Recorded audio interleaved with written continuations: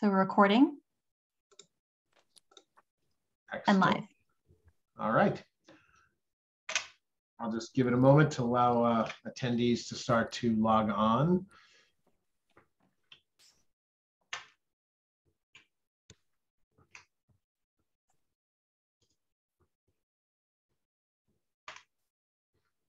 Okay, I'm starting to see attendees log on, so I'm going to open up the Newburyport Zoning Board of Appeals for the hearing of February 8th, 2022.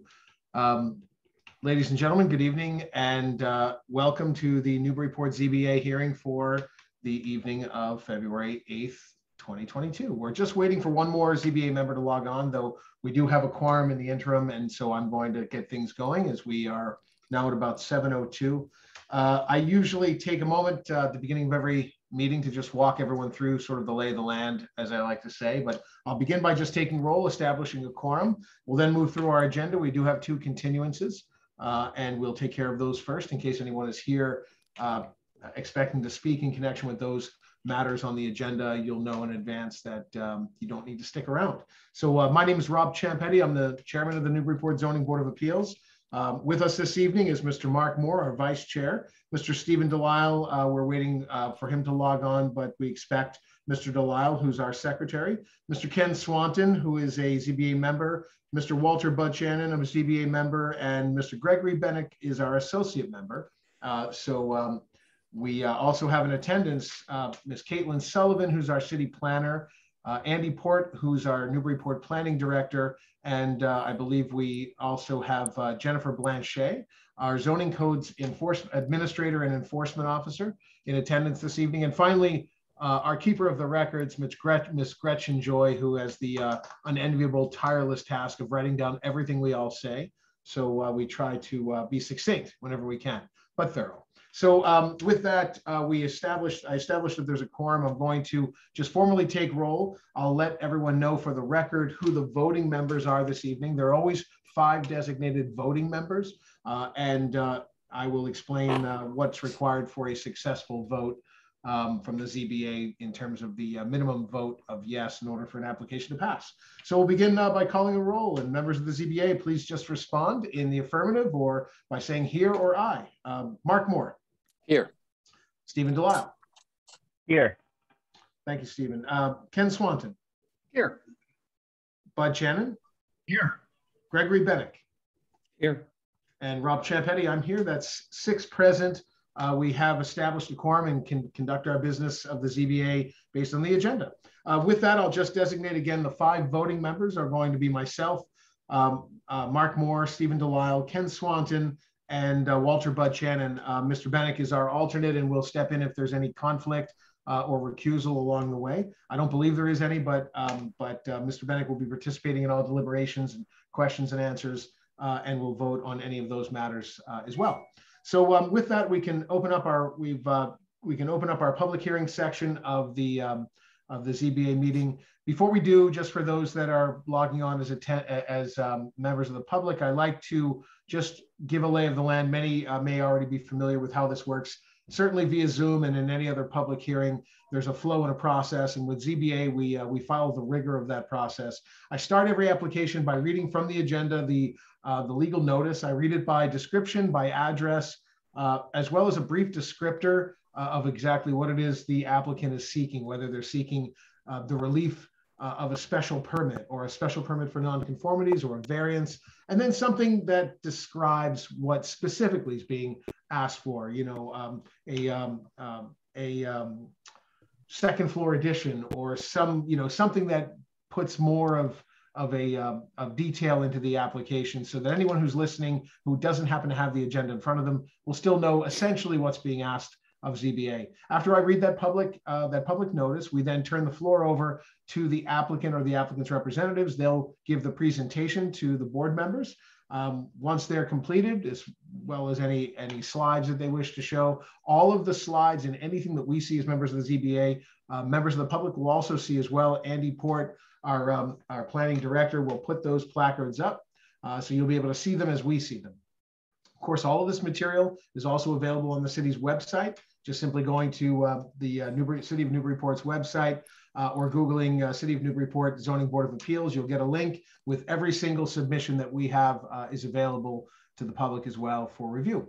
So after we complete the application, I'll close that portion of the public hearing. We then go to the public comment section. There's a slide which I'll ask Mr. Port to put up for a moment. This slide just essentially gives the rules of the road on public comment. We invite public comment whether for or against, or in the middle or nowhere at all. Don't feel as though you need to speak in support or in opposition or fall into any camp, pro or con. Just simply raise your hand at the bottom of your Zoom screen. We'll recognize it. I'll then open the floor by recognizing you by name. If you are calling in via phone, I'll only see a telephone number, so I'll try to recognize you by telephone number. You'll want to hit *6 to unmute your mic. Is that right, Andy? *6?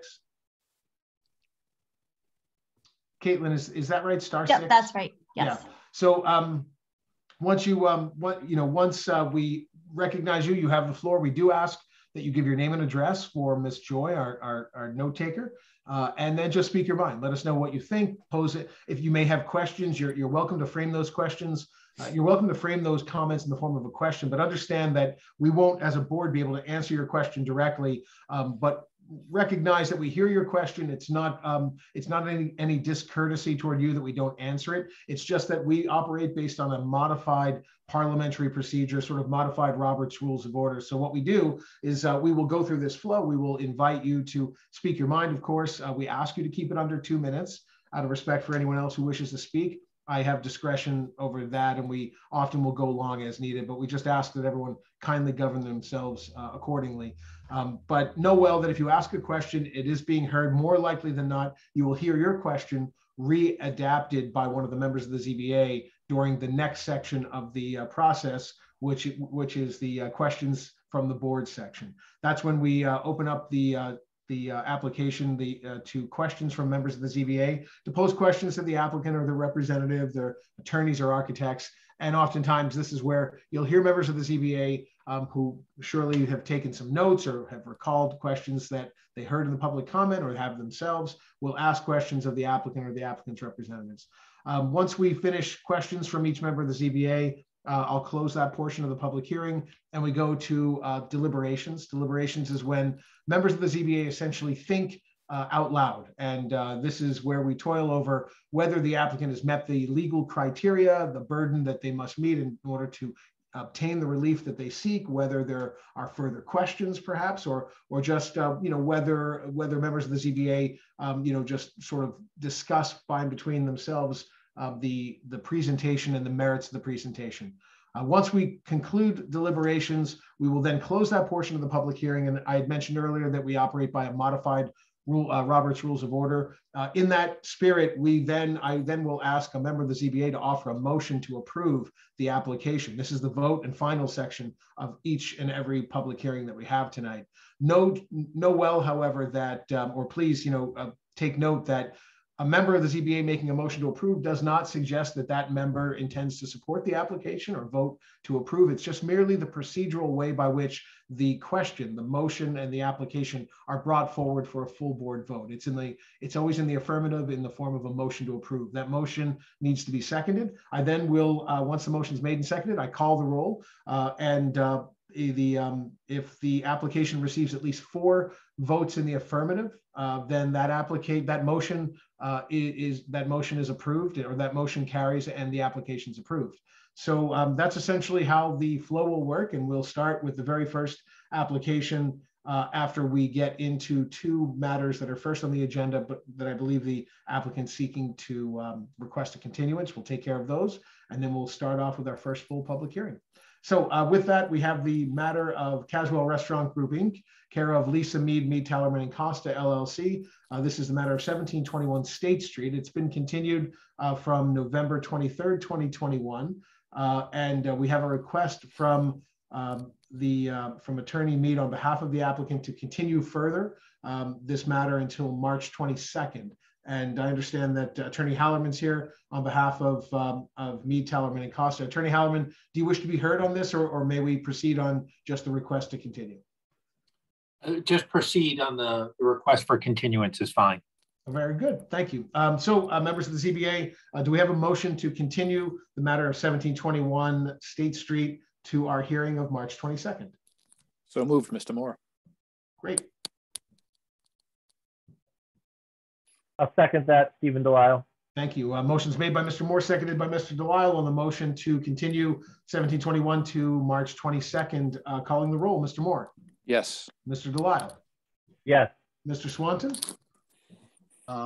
Yes. Mr. Shannon. Yes. And Mr. Bennett.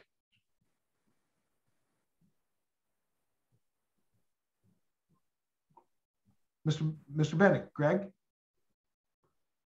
Sorry, I was on mute. Yes. No worries. And Rob Chiappetti, I vote yes. That's 6 in the affirmative on the motion to continue. The motion certainly carries, and it's continued to March 22nd. Thank you. The next matter is a continuation of the application by Derek Lively on behalf of 28 Liberty Street, number 5.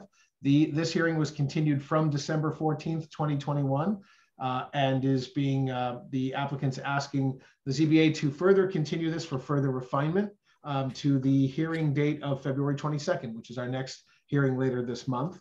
Mr. Lively, do you wish to be heard, or may we just proceed on the request? Chair, this is Caitlin. The applicant is not expected to be present tonight. Oh, great. No worries. Then we will just proceed on that. Do we have a motion to continue?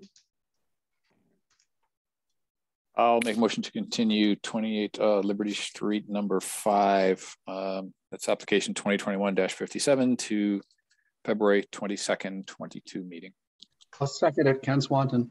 Thank you. Motion's made by Mr. Moore, seconded by Mr. Swanton on the motion to continue 28 Liberty Street, number 5. Calling the roll, Mr. Moore. Yes. Mr. Delisle. Yes. Mr. Swanton. Yes. Mr. Shannon. Yes. Mr. Bennett. Yes. Rob Chiappetti, I vote yes. That's 6 in the affirmative. The ayes have it. The motion carries, and the application's continued to February 22nd. Thank you. Moving now to the first application the first full public hearing. This is the application of Mike Buchan and Anna Wallach, care of Lisa Mead, Tellerman and Costa, LLC, for the property address of 4 Plum Street. Although technically this matter was continued from January 25th, 2022, I don't believe we actually ever opened the public hearing and took any information or evidence or presentation, because the applicant was seeking further review by the Historic Commission. Is that right, Caitlin? That is, thank you. Great. This is the applicant. The applicant seeks all necessary permits this is an application for a special permit for nonconformities. The applicant seeks all necessary permits for the modification of a pre-existing non-conforming structure via construction of an addition over the existing first floor portion of the structure. May we hear from the applicant? And that's Attorney Hallerman. Thank you, Mr. Chairman. Jay Tallerman. Lisa Mead gives apologies. She's unable to attend tonight, so I'm here in her stead. And thank you for your patience with this matter. As you indicated, this has been twice continued without hearing because we were working with the Historical Commission. We've reached consensus with them on a plan that is significantly reduced in scope and is significantly more modest than the prior proposal. So, and I don't know, I guess next slide here. So existing conditions here, this is located in the R2 and DCOD district. The DCOD is not triggered. It's a very small corner lot with primary yard on Plum Street and a secondary front yard on Elm Street. A single family structure, quite old, around 1800 per whatever material we could put together. There was a bump out put on the east side of the structure that you can see in some plans we'll be showing on kind of the interior of the lot in around 1924. There are numerous nonconformities: lot area, obviously, frontage, front yard setbacks, rear yard setback, maximum lot coverage, minimum open space. The side yard setback and the building height, however, are conforming. We are introducing no new nonconformities, so it is just some changes to the existing nonconformities. Next slide, please. So the proposed project, it's changed from what was originally proposed. There was a much more significant addition in that kind of back part tucked in where the kind of patio is. There were some dormers as well. We met with the Historic Commission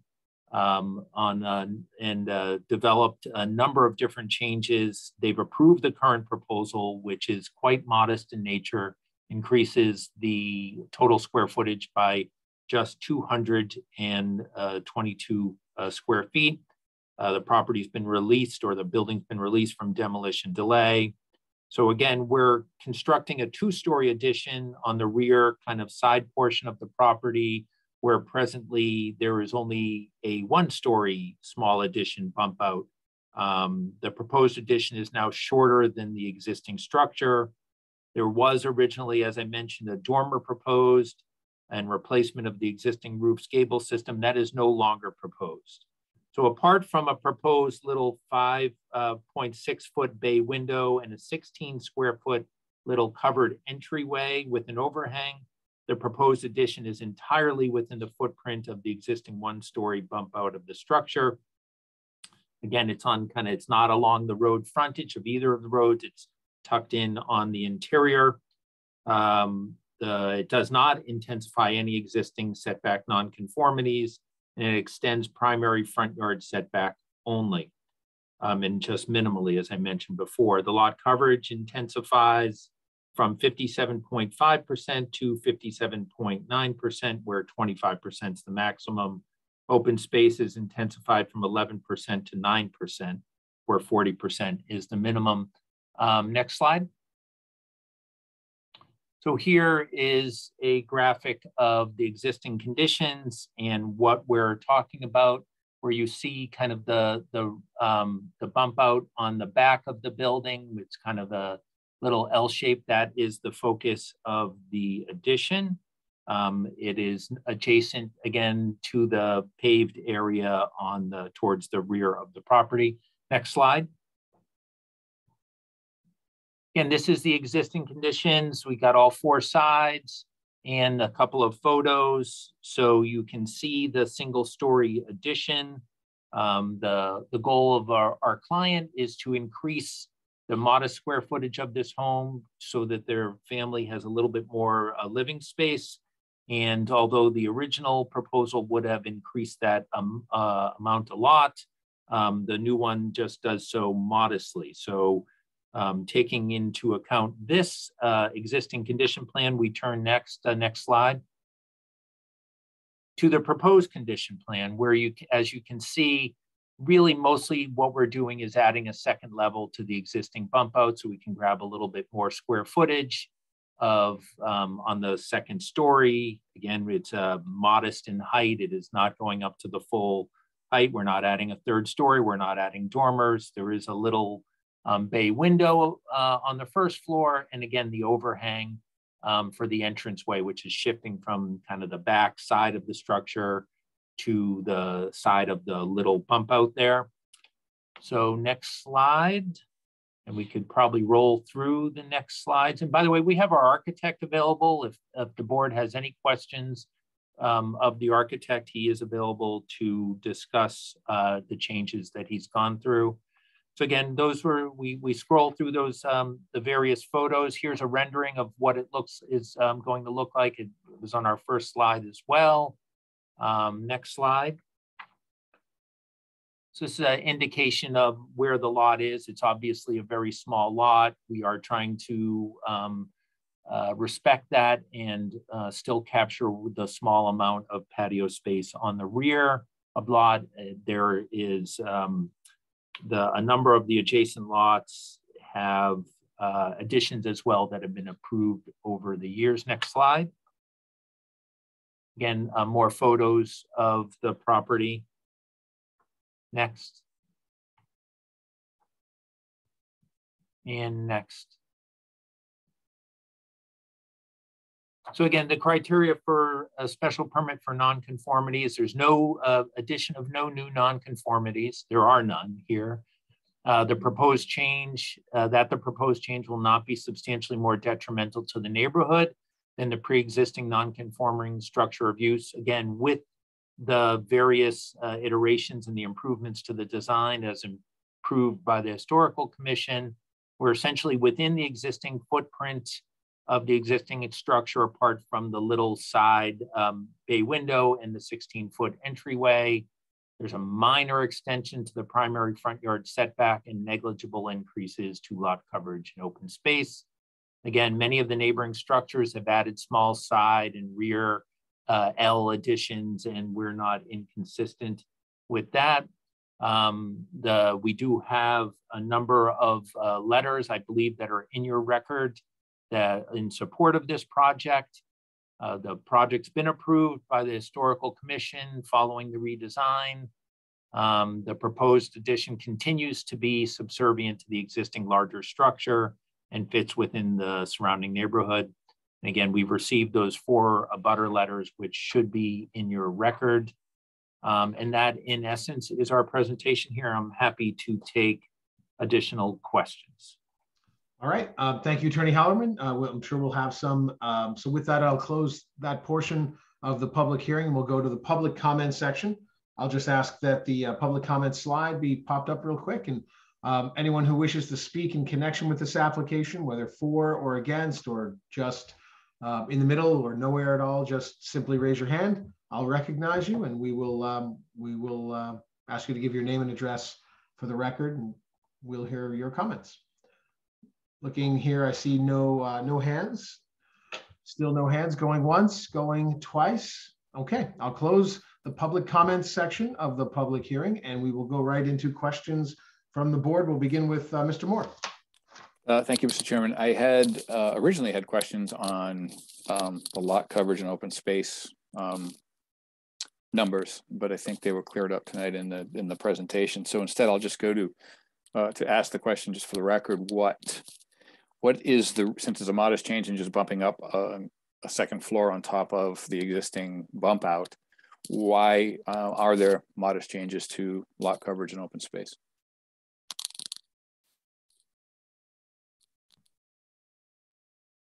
I could let Jeff answer that, or I can describe it. The entryway itself, even though it's just a little overhang, is adding to some of that, and we have the bay window there obviously is pushing out a little bit further. And I don't know if Jeff has any additional comments on some of those facts and figures there. Excuse me, I can introduce myself, Jeff Alsop Design out of Hamilton. Good evening. Jay, you did describe that correctly. The little bay window facing the courtyard doesn't actually go to the ground, but because it has roof overhangs, we decided to include that in the increased coverage. And the same is really true for the little front entrance. I'll just say from a design standpoint, we felt that that was a nice civic gesture, in fact, because the original door that you see on the side of Plum Street is actually going to be rendered as a board and batten door and will no longer be for public use or for visitation. Great, thanks. So the basically most of the changes because of the covered entryway on the side. Correct.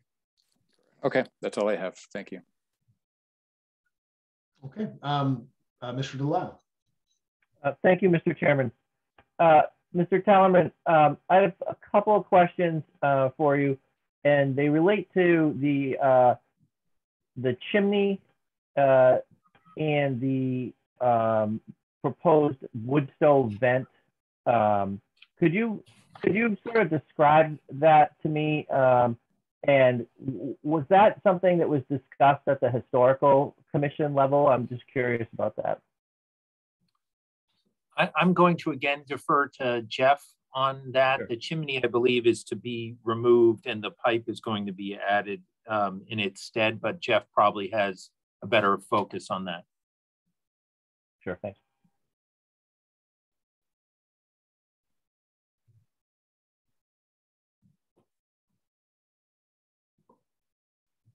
I don't know if Jeff is still with us.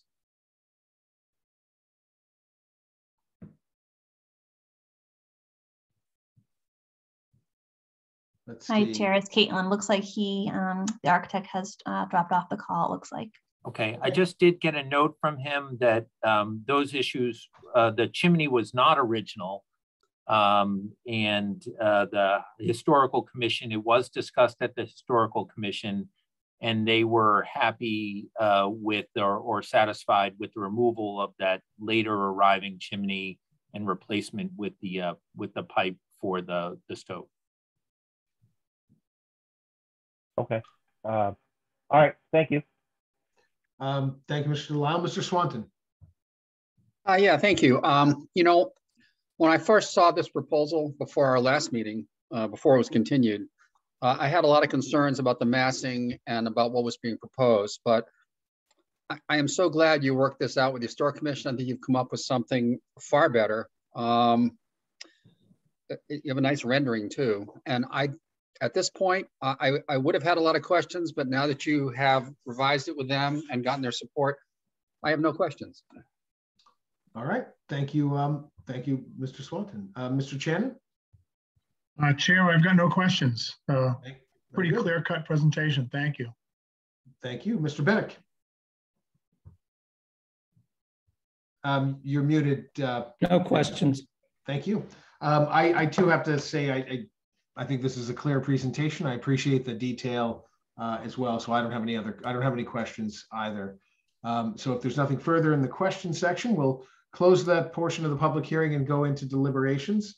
I will we'll begin with Mr. Moore. Thank you, Mr. Chairman. I would echo Mr.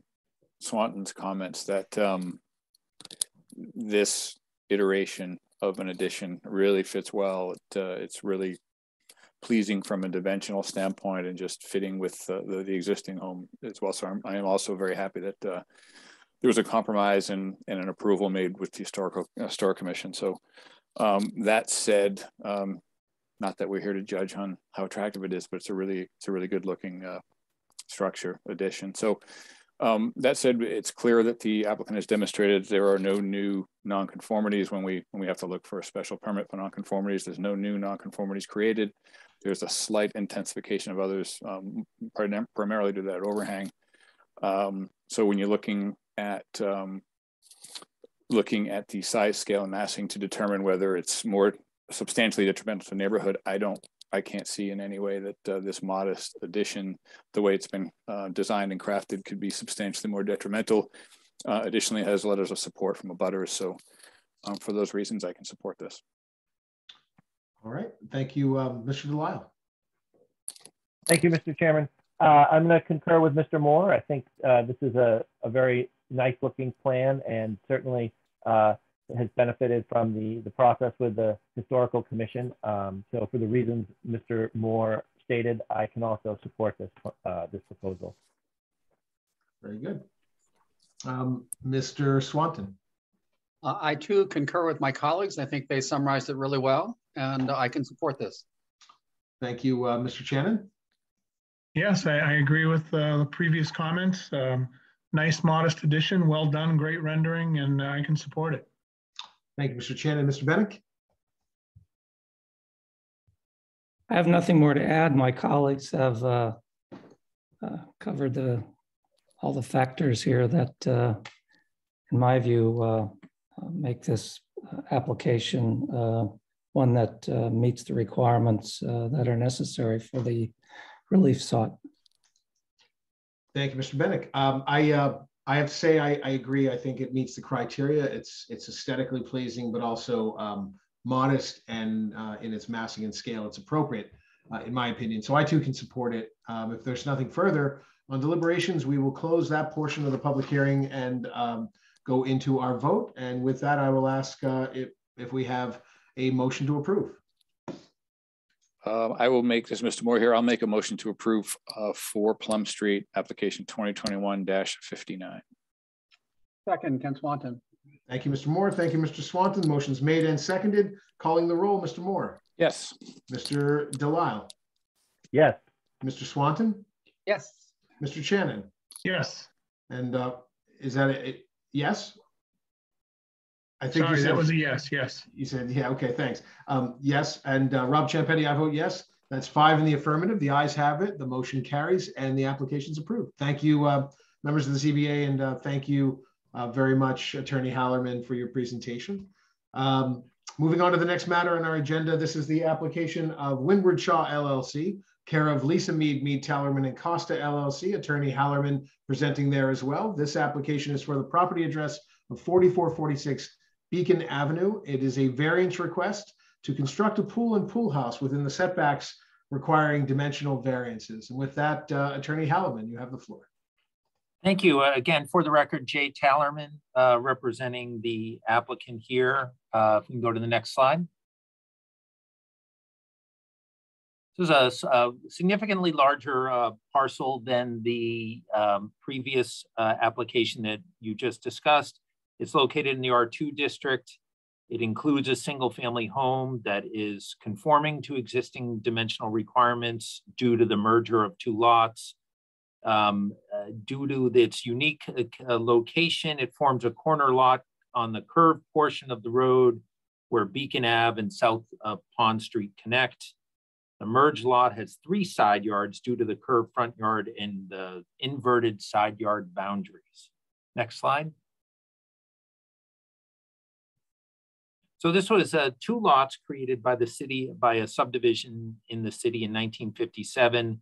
They were conveyed out together in 57. They were briefly held in separate ownership, but they've been held in common ownership since 1960. The current applicant did not create the lot configuration. Next slide. So the proposal here, the house is being constructed or just finished being constructed now, again, completely conforming structure. The proposal is to construct a swimming pool within the front and side yard setback requirements, along with a pool house adjacent to that within the front and side yard setback requirements. No work is proposed for the specific single family home. As to the variances in particular, front yard setback 25 feet is required where the pool will be 8 feet from the front boundary. Side yard setback 6 feet required where pool is 5.5 feet from the side yard boundary. For the pool house itself, it's greater than 22 by 24 in footprint, which means the R2 district's 10-foot requirement for side yard setback applies rather than the 6-foot requirement for accessory structures. So the front yard setback 25 feet is required where the pool house will be 11.5 feet from the front boundary. As to side yard setbacks, 10 feet is required where the pool house is 6.2 and 6.4 feet from the side yard boundaries. No other new nonconformities are created. Next slide. So here's a little bit of a depiction of what we're trying to do. We'll get into some more pictures.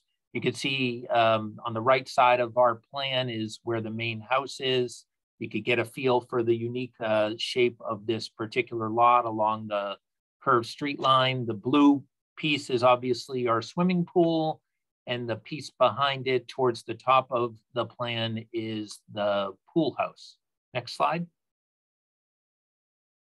This is a small rendering of the pool house.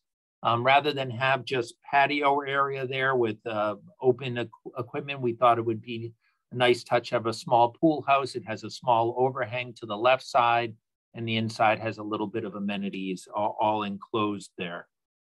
Next slide. So here, this shows a little bit of what we have in mind. It helps here because landscaping, I think, is important on this site. We have heard from our neighbors, as we'll get into in a little bit, and they have expressed an interest in retaining the landscaping along the street there. We are 100% retaining the street trees that are over there, even though they're all are on our property. We respect that, and our proposal includes retaining those. Along that street boundary, it's shaded in brown, is going to be a 6-foot high cedar stockade fence. It fits neatly under the tree canopy and makes essentially the pool invisible. Behind the pool house, there's an existing fence that's in somewhat of disrepair. We're going to be removing that and replacing it with the matching cedar fence. So it will shield from that property the proposal significantly. Again, there's some more landscaping details here, but the key components of it are that fencing and the retention of those 2 trees in proximity to the 2 new items here, the pool and the pool house. Next slide. So again, a repeat picture of the pool house. We can go to next slide. So this shows you kind of the unique situation of our lot. It's not only unique in shape generally, it's unique with respect to other area lots, which is a significant component of the uniqueness criteria. And it gives you a feel for the orientation and where it's located. Next slide. Right, so as to the variance itself, again, this is a unique lot. It's a corner lot with a curved front yard. But for this being a corner lot, the portion of the front yard where the proposed construction is to occur would be a side yard, and the applicant would have more opportunities to fit its proposal in a more compliant manner. In that regard, I believe that this board has had an opportunity to consider corner lots and the relationship of pools that would normally be in the side or a rear yard being in that particular area of the lot. The rear and side boundaries are highly unusual, 5 total boundaries instead of 4. There's that odd node in the northwest corner of the lot where the pool house proposed that is cut off and then moves inwardly. There are existing trees near the boundaries in frontage of the property that provide screening. We've spoken to the neighbors across the street and to each side. They all prefer that we keep those trees. We agree. We think with the retention of those trees and the construction of a modest, attractive fence will contribute to the aesthetic of the neighborhood. We have met with them. The letters from those neighbors, I believe, were submitted and are available for the board to review. If the pool or the pool house were proposed anywhere else on the property would likely require removal of trees. There is a possibility that we could develop a pool or put in a pool in an area that would be more conforming, but it would require removal of trees. Again, we didn't create this current lot shape, and when as we go into hardship criteria, these lots were conveyed and held in common ownership previously. They have been held in common ownership since 1960. The house that was constructed on it is in relative scale with the surrounding houses. There's some other very large houses in this neighborhood. The house is conforming and received all approvals for that. We don't believe we derogate from the intent and purpose of the zoning ordinance in that the proposed locations are located as far away from the boundaries as possible, given their modest size, and they are screened substantially by the retention of the trees and the installation of the fence. All of that information has been shared with our neighbors. We've had a number of conversations with them. And again, you have the letters of support from the neighbors across the street and to each side. The immediate abutting properties, there are no structures close to the boundaries near the location of the proposed construction. The portion of the abutting lots closest to the proposal are undeveloped with some natural screening from the existing trees.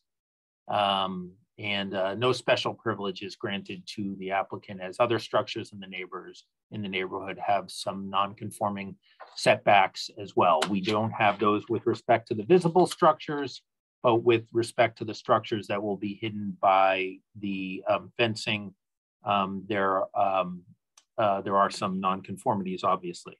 Next slide.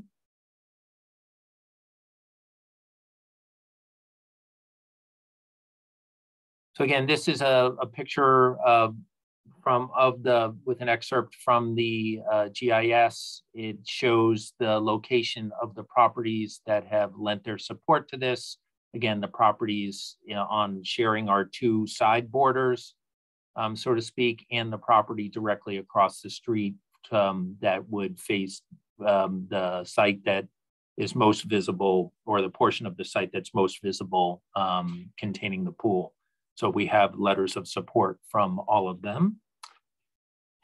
And I believe that concludes the presentation, and I'm happy to take any questions or comments that the board or the public has.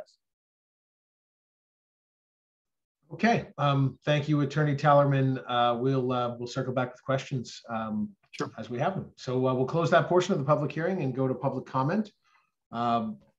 Anyone who is attending the ZBA hearing, public comment, we have an instruction placard that's up right now that just gives the rules of the road, and I'll just recognize any hands who may wish to speak. Then we just ask you to give your name and address for the record. Seeing no hands, going once, going twice. Okay, I will close the public comment section and we will move right into questions from the board. We'll start with Mr. Moore. Thank you, Chairman Ciampetti. That's a good slide to have up, because the first question I have is on the discussion of the node over where the pool house is going to be. I mean, by node, are you referring to basically the right angle that the left side of that red boundary, yeah, and it cuts in sharply at basically a 90-degree angle? Is that the node you discuss? Correct. Okay. Given, I certainly can see how uniquely shaped this lot is. It's pretty. It should be obvious that it's a uniquely shaped lot, and it's certainly worthy of variance discussion, especially with the pool on the side versus a front setback situation. I do, however, have a question on the pool. We're looking for a variance, and then you have the pool house, and building a pool house at such a size that it can't honor the 10-foot setbacks. And I wondered if there was ever a thought not to impinge on either of those setbacks, when it would be pretty easy to place one there, and you wouldn't be looking for or looking to encroach on those setbacks. So I would say, with respect to the pool house itself, I think if you look at, yes, this slide that's right there, virtually any pool house that we have, unless it was incredibly small in size, there's like a little triangle right in the middle of it. So our window to not be within setbacks is very slim. Again, we considered whether to do a pool house at all, and ultimately decided to do it. Felt there would be more privacy for the neighbors if we contained some of that, rather than having patio area back there that would perhaps create more noise. It's completely shielded from that area of the property. We've thought of, again, part of that pool house is just an overhang. We've gone through a number of iterations, and we're willing to consider other iterations too. We tried to make something that fit within that particular oddball portion of the property, right, while not being adverse to the neighbor adjacent to it. There is a fence there. So those, a lot of considerations went into it. We feel there's actually more privacy with the structure than without a structure as it applies to impacts to that most adjacent neighbor. Okay, thank you. I have no further questions right now. All right, thank you, Mr. Delisle. Any questions? Yes, thank you, Mr. Chairman. Attorney Tallerman, just sort of picking up on Mr. Moore's thought, if the pool house drops from what is it? It's 36 by 15. If you were to go to a 22 by 24, then you could be in the, you could avail yourself of the 6-foot setback, right? I think there's a, I'm not the designer. I think he may actually, the builder may be on the call, Mr. Hazeltine, but yes, I think if the square footage did reduce, we could potentially open up a little more marginally available area for the setbacks there. That is true. I see. If I can just interrupt for a second, I do see Mr. Hazeltine's hand up, so we can, if George wishes to speak, we can just. Yeah. I think we just have to promote him to the panel and unmute your mic. And Mr. Hazeltine, you have the floor. Can you hear me? We can. Thank you, Mr. Champetti. We did, Mr. Delisle, and Mr. Moore, we did go through significant consideration with respect to the size of the pool house and also consideration of the privacy from the neighbor adjacent to us in making it, just big enough to encapsulate, kind of the indoor space that, or patio / kitchen space that they were looking for, rather than having it outside. And it was really a byproduct of moving everything around to try and preserve the trees that this came about. And just based on the feedback that, I reviewed with everyone, this seemed to be the best solution to capture the intent as well as enhance their privacy of the neighborhood. I hope that answers your question. It does. It leads me to another question, though. Whereas the structure could be smaller and you could get the same or a similar use from the structure at a smaller size. Is that a reasonable statement?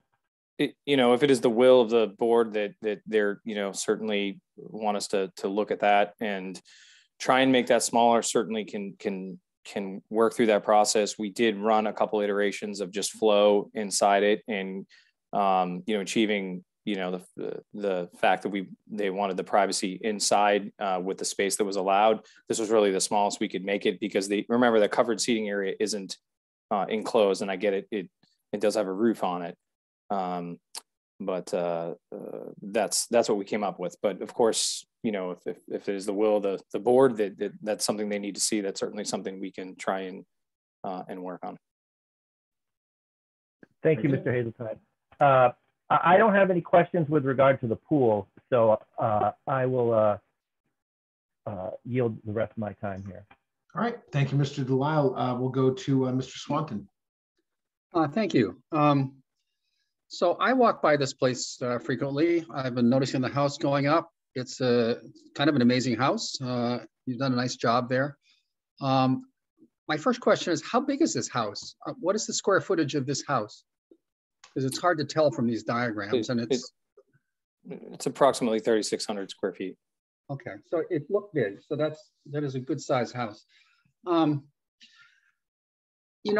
up on what my two colleagues have just talked about, I mean, we have seen over the last several years several people like this who have been on corners, who can't really put the pool in the backyard because it winds up being a front yard, and we have allowed it. And with pools, people have to put up fences, and most people put up even higher ones than you need to with a pool. And so the pool kind of disappears. And even though it's in the front yard, it kind of disappears. But this pool structure that you mentioned once was a small pool house at 36 feet long. You got to appreciate some of the buildings we look at on the board here aren't 36 feet long. I mean, that's a big structure. I realize some of that roof is over a patio area, but that's a very long roof.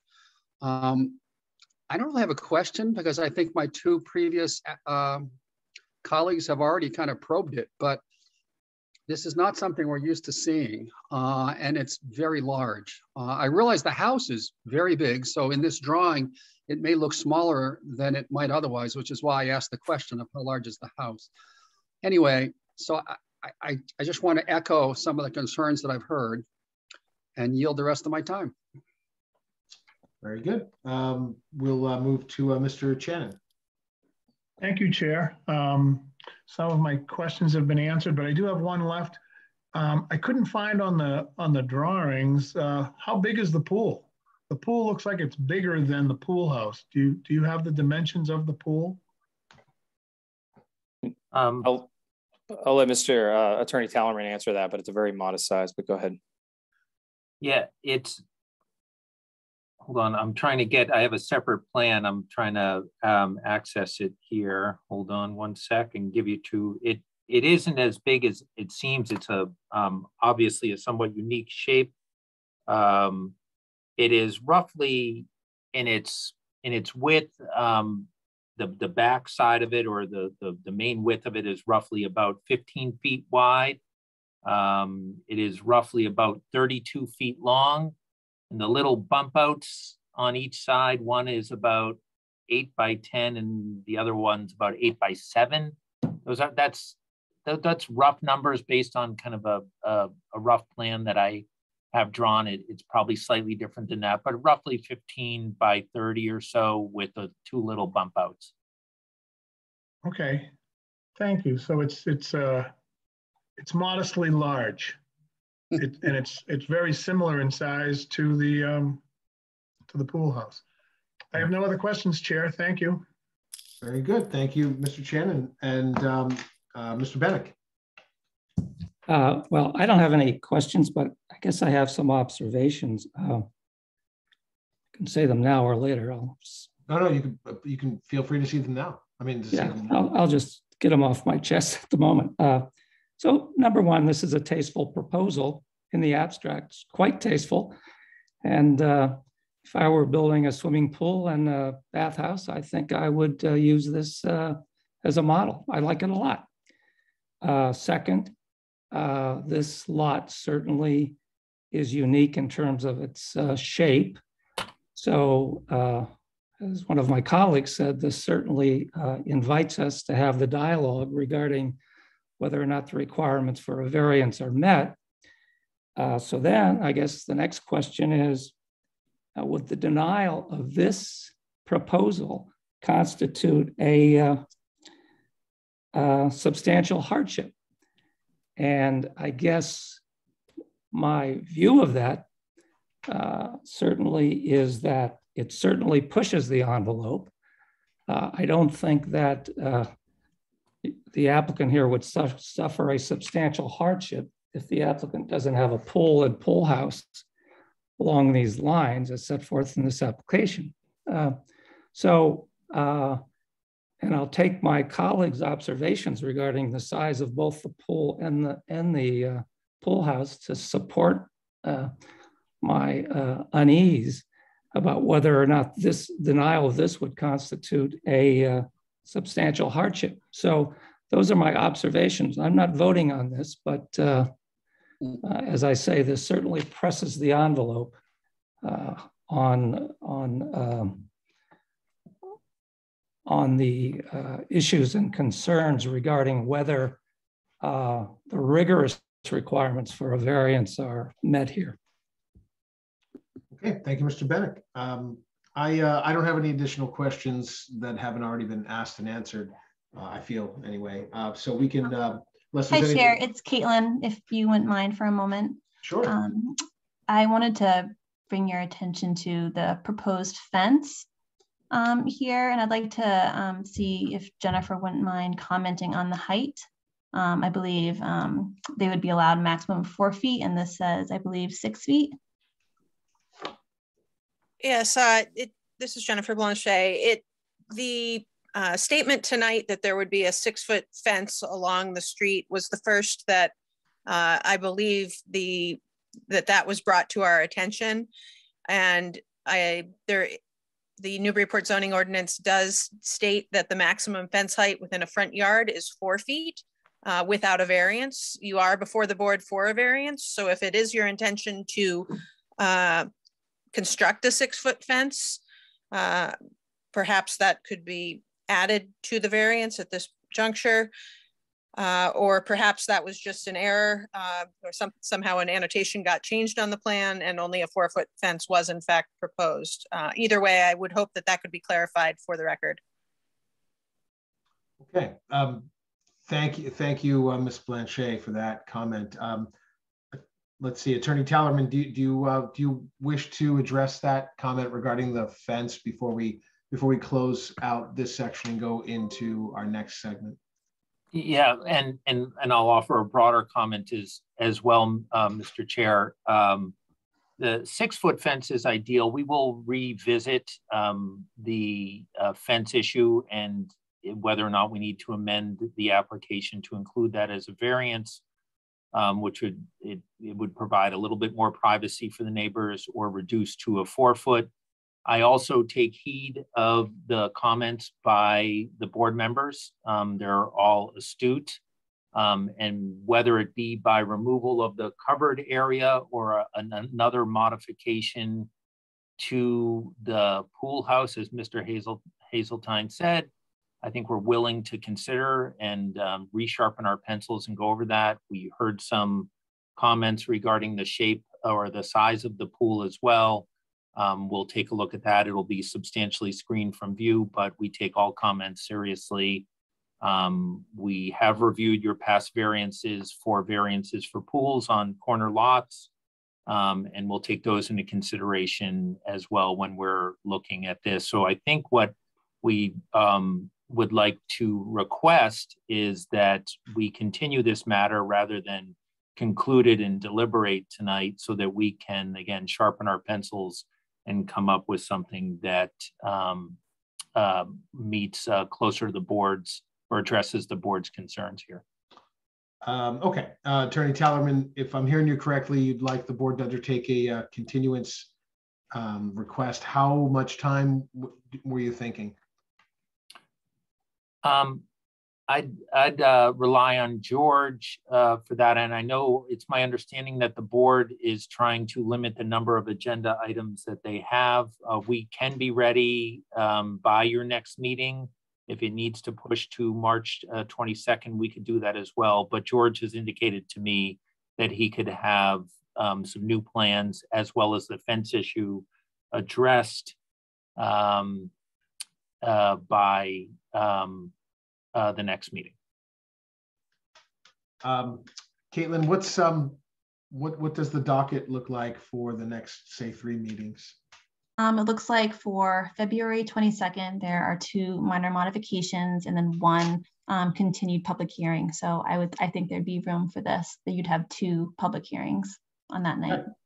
Very good. Then that makes sense then. Okay, great. So then it would be February 22nd would be the next available slot without. Great. Okay, so if you bear with us for a moment, Attorney Tallerman, we'll just go through the motion and the vote and get that squared away. All right, so members of the ZBA, do we have a motion upon the applicant's request to continue the application to allow them further time for refinement to the hearing date, our next hearing date of February 22nd? So moved, Mr. Moore. Second, Ken Swanton. Motion's made by Mr. Moore and seconded by Mr. Swanton. Thank you. I'm calling the roll on the request for continuance. Mr. Moore? Yes. Mr. Delisle? Yes. Mr. Swanton? Yes. Mr. Shannon? Yes. And Mr. Bennick?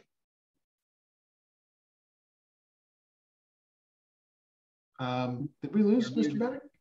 You're muted. All right. Yes.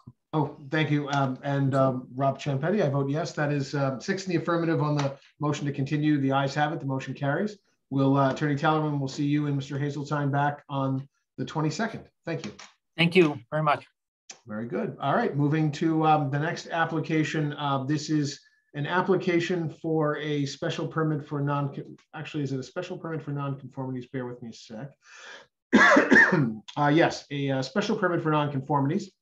The applicant is represented by Andrew Sidford, Andrew Sidford Architects on behalf of 1 Atkinson Street. The applicant seeks to request all necessary permits to request a rear and side yard setback release. The proposed work fills out the 2nd floor over the existing 1st floor at the rear of the structure, and the addition would be approximately 6 feet by 15 feet or 90 square feet in total. The proposed construction does not change the footprint of the house nor the lot coverage, but extends the existing nonconformities. With that, may we hear from the applicant, Mr. Sidford. Hello, Mr. Chairman and members of the board. My name is Andrew Sidford. I'm an architect here in Newburyport, and I'm representing Kathy Murphy and Tom Anderson. And the first slide shows the site plan. The property is at 1 Atkinson Street. It's very similar to the application you heard 2 applications ago. And for reference, this house is slightly larger than the pool house that you just reviewed. So it's a very, very tiny lot. And this slide shows that on this street, there are very large houses and multi-unit houses around a very tight neighborhood. Can we have the next slide, please? These are pictures of the existing house. In the upper left shows the street address, the street elevation. The entrance is on the side, on the left there. On the upper right is the rear of the existing house, and it shows the small one-story rear portion of the house that we're proposing adding on above. And you can see the gable above that, which is the shape that the addition would take. So it's essentially a modest extrusion of the original roof form. On the lower left shows a blow up of the front elevation showing the entryway, and on the lower right shows the front elevation with the side, the right side of the house. The next slide, please. The proposed work, by the way, this project has been reviewed and approved by the Historic Commission as well. This just shows some additional photos of the neighborhood and the tight nature of it and neighboring houses and street. Next slide, please. This shows the zoning chart, and given the small lot size, there are a number of nonconformities, but the key is we are not changing the footprint. We're not creating any new nonconformities. We are simply proposing to build up over the rear of the house. Next slide, please. This shows a site plan, and what you see in red is simply where the setbacks of the site extend into the house, and that's the solid red line, and the dotted red line back to the word shed shows that is actually the extent of the addition proposed. So as I said, very modest addition.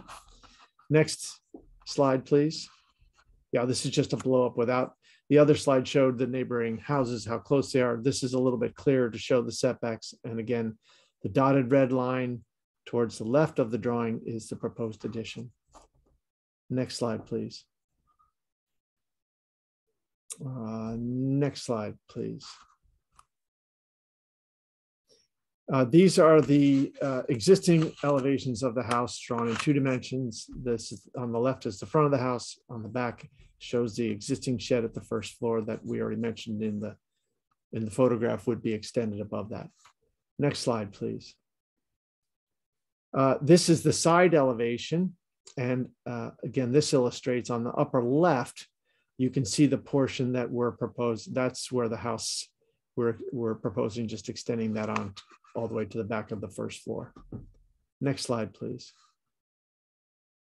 This is the other side of the house, and it also shows that existing first floor shed from the other side. Next slide, please. Just a section through, there's a new stairway proposed, but not a zoning issue. Next slide, please. And these are the proposed elevations. On the left, that is the front of the house with no changes. On the back of the house, it shows the new addition extending over the first floor and some new windows. Again, all of which have been reviewed by the Historic Commission and approved. Next slide, please. And this is the side elevation that shows the new windows. And again, the dotted line shows the original outline of the house and the extension of the addition proposed on the second floor over the footprint of the first floor. Next slide, please. Again, the other side, extending, you can see the height of the house is small. We're not making any taller. We're just taking that same roof form back. Next slide. Again, the section showing a code conforming stair, just an extent of construction. Next slide. That's the end of the presentation. Great. That's all I have. I'm happy to entertain questions. Okay, thank you, Mr. Sidford. We'll circle back with some questions and we'll just close that portion of the public hearing for now and go to public comment. I ask anyone who wishes to speak, just take a quick look at our instructions for public comment. Feel free to just click the raise your hand button at the bottom of your Zoom screen and we will recognize you. And please just give your name and address for the record. I see the hand of Mason Mitchell Daniels, and so I will go ahead and recognize Mason Mitchell Daniels. You can just unmute your mic and you have the floor. Hi, my name is Mason Mitchell Daniels, and I am an abutter. I own the property at 28 Strong Street. So the new addition basically looks into my backyard. So I'm not sure that I have any objections, but I came tonight because I got the letter in the mail. This is my first time at one of these, and I wanted to know a bit more about the plans because it is a tight space. And I just had one question on one of the last pictures that had been shown. There's like a shed outside of the actual non-conforming space. And I couldn't tell from one of the pictures if it was actually going out to the end of the shed or if it was actually to the building space. So one of my other questions was sort of about the space because it's so tight, like how many windows, because currently there's just one very small window out the back. So anyway, it's a very tight space to work in, so I don't really want to be, a roadblock, but just as a neighbor, I came to find out more. Okay, well, thank you, Ms. Mitchell Daniels. And if you hadn't, unless you were otherwise aware, since this is your first meeting, I'll just share with you. Oftentimes during the public comment section, I just wanted to let you know, you may not hear a direct response to your question, but please know that it's no discourtesy intended to any member of the public. We just take in all of those questions during the section, and very surely you would be hearing the subject matter of anything you may have raised or anyone may have raised in the section of our hearing when the board members themselves ask questions. But I just wanted to let you know in case you weren't here during the initial part of the hearing. That's fine, thank you. And thank you very much for your comments. Anyone else wish to speak? Going once, going twice, seeing no hands. You know what I'll do, since there was only one comment and since it's fresh in our minds, Mr. Sidford, you hearing those comments, I'm going to give you an opportunity, if you could, to just address them for the board members, and it'll probably just spare us asking you the very same question in a few minutes. Sure. Can we go back one more slide? I think we'll show it. Oh, sorry, one more. If we can show one that shows the proposed addition, it's hard for me to see the small images. It was one of the, yeah, one more shows, yeah, there it is. So good question. There is a single story, some sort of enclosure on the back that's temporary, that will be removed. The addition, the additional space doesn't extend past the rear of the first floor of the house. And you'll see the windows, actually in the design process, we looked at an addition in the yard, but it's so small. This proposed extension above the first floor is to get a little bit more room for a bedroom. And the windows are primarily very similar to before, where we have added, most windows are where the first floor looks into their own yard. And so it's primarily, there are some new windows and a bedroom on the second floor, but most of the new windows are down on the first floor where the kitchen looks into a side yard and a rear yard.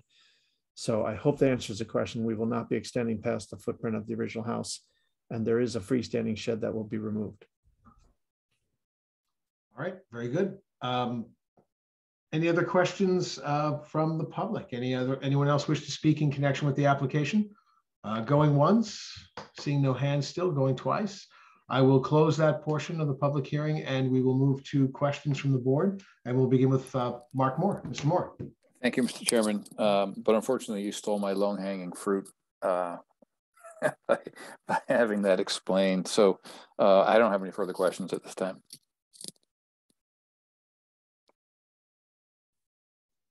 Thank you. Next, we'll see if Mr. Delisle has any questions.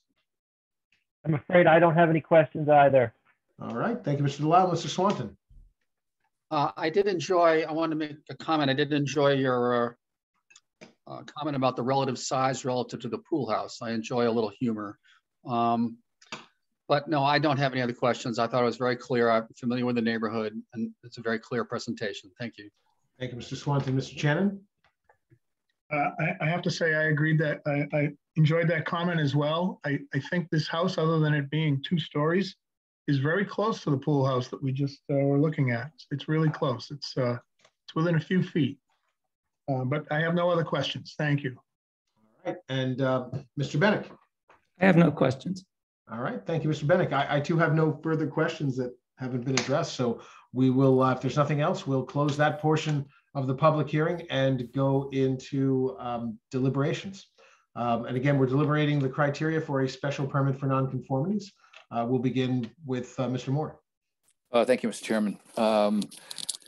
As I think we've all already mentioned and noticed, this is a very modest proposal to a house that needed to have a modest proposal to make this work from a sense of size, scale, and massing. So I'll go backwards on the 2 hurdles. So I don't see extending this up from the existing bump out to be much more or substantially more detrimental to the neighborhood as opposed to what's there already. And since they're creating no new nonconformities, I can support this. Very good. Thank you, Mr. Moore. Mr. Delisle? Yep, I would agree with Mr. Moore once again. The squaring off of the structure really doesn't create a situation that would be substantially more detrimental to the neighborhood. And I think that, you know, Mr. Sidford explained well, I think, to answer the question raised by the abutter. So there being no non-conformity, no new non-conformity as well, I can support this project. All right, thank you, Mr. Delisle. And Mr. Swanton. I concur with my colleagues. I think they said it very well. I can support this. And thank you, Mr. Shannon. Yeah, I agree with the previous statements. I can support the application. And Mr. Bennett, what say you? I echo the observations of my colleagues. All right, thank you, Mr. Bennett. I agree, and it appears, you know, the applicant, certainly a modest request. The applicant does appear to have satisfied both prongs of the criteria under 9B2 that we as a board are charged with reviewing. First, it appears that that there's no addition of a new nonconformity by this proposal, and that there's no and that there is that the proposed alteration is not substantially more detrimental than existing conditions or the existing neighborhood in terms of size, scale, and massing. So I believe that those are the legal criteria that needed to be met. I feel like we've all said this one way or the other. I echo it, so I too can support it. Also, I'll note that the application does not appear to trigger the tree and sidewalk ordinance, and that's also in our staff report. So it's not incumbent upon us to add any additional conditions on sidewalk or street trees. So with that, and if there's nothing else, I'll close deliberations and ask a member of the ZBA for a motion to approve. So more here, I'll make a motion to approve the special permit for nonconformities application for 1 Atkinson Street. That's ZNC 22-1. Second, Ken Swanton. All right, motion's made by Mr. Moore and seconded by Mr. Swanton. Calling the roll. Mr. Moore? Yes. Mr. Delisle? Yes. Mr. Swanton? Yes. Mr. Shannon? Yes. Rob Ciampetti? I vote yes. That's 5 in the affirmative. The ayes have it. Motion carries and the application for special permit for nonconformities is approved. Thank you, Mr. Sidford, and good luck to you, you and your clients. Thank you. Thank you, board. Have a good night. Great night. All right, moving on to the next application before us. This is the application of Laura McLaughlin and Stephen Quish Jr., care of Lisa Mead, Mead, Tallerman, and Costa LLC, represented by attorney Jay Tallerman on behalf of Mead, Tallerman, and Costa. The application address is 303 High Street, and this is a special permit for nonconformities request to construct an addition to the back portion of a single-family structure which will extend the existing nonconformity. With that, Attorney Tellerman, you have the floor. Thank you, Mr. Chairman. Okay, terrific. So again, 303 High Street, Newburyport, a special permit for nonconformities with the rendering on this first page, and we'll get back to that. Next slide. So it's located in the HSRB and DCOD district. The DCOD is not triggered. It's a corner lot with a primary front yard on North Atkinson and a secondary front yard on High Street. It's a single family structure constructed in and around 1875. It has a number of existing nonconformities.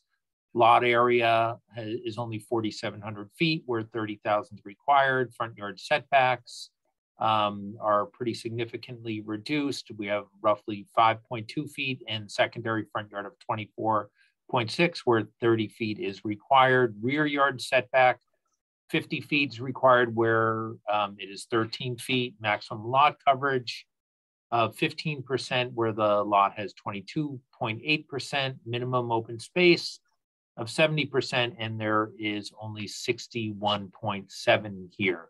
The frontage, the side yard setback, and the building height are conforming. Next slide.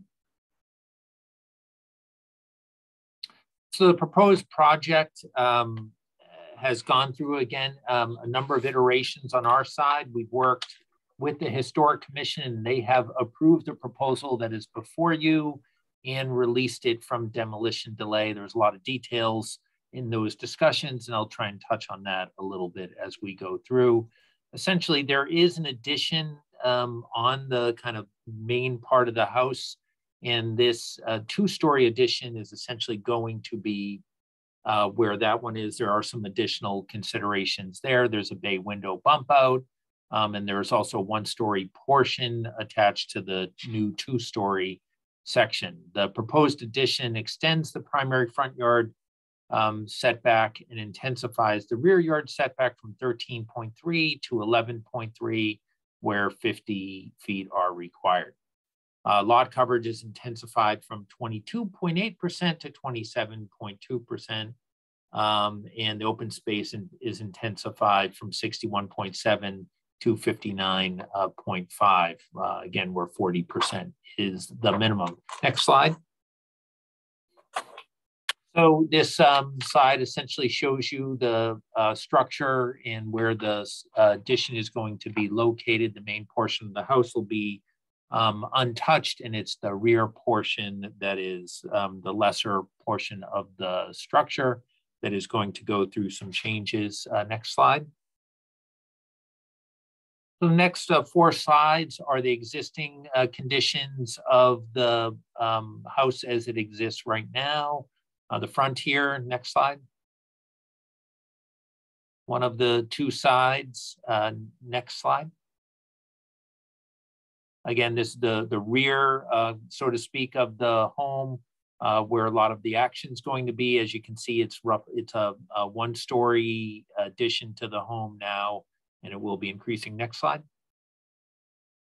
There's a roadside side of the structure where there was a significant amount of discussion regarding some of the details, windows, et cetera, with the Historical Commission. And you'll see ultimately where we've been very true to the existing design of some of those elements. Next slide. So these next four slides go through the changes in that you're going to be seeing from all four sides of the home. The left side of the building here, you have a small visibility of the bump out. Next slide. So here you see the scope of the second story addition. Doesn't go up to the full roof height, so it's still staying subsidiary. We are keeping true to the window design, carrying it up to the upper portion, and we're adding a little bit of that one story for the entryway on the rear. Next slide. Gives you a feel for how it will look from the back. Again, we're not really increasing except for that bump out. The scope of it looking in this direction is not really getting any wider than it currently exists. Next slide. And again, this side of the building, we are keeping that first floor where that window is. There was some discussion about that. We're carrying the design of the windows that are going to be visible again from the road there up to the second story, and trying to keep the scale and the design similar to what already exists there. Next slide. Some photos of the existing structure. Next. So you can see there's a significant amount of vegetation already there in that part of the neighborhood. Next slide. This is the side that'll be most visible, and it's where it shows our rendering bears that out. Next slide. Next. And this is the side where the addition will largely be visible coming from that direction. Next slide. Another view from another angle. Next. And a couple renderings here from a couple of different angles. This was on our cover page as you're approaching from the kind of front corner of the home, the kind of modest nature and how that addition fits in with the existing architecture of the home. Next slide. And again, looking at it coming from the other direction, so you get a sense of the scale. It's essentially adding, again, that little entryway and the second story on what already exists there for a bit more living area. Next slide. Gives you a picture of the property from above and its location, which most of you are very familiar with. Next. So the criteria for a special permit, again, there'll be no addition of new nonconformities. We are increasing modestly some of the existing nonconformities, but there are no new nonconformities created.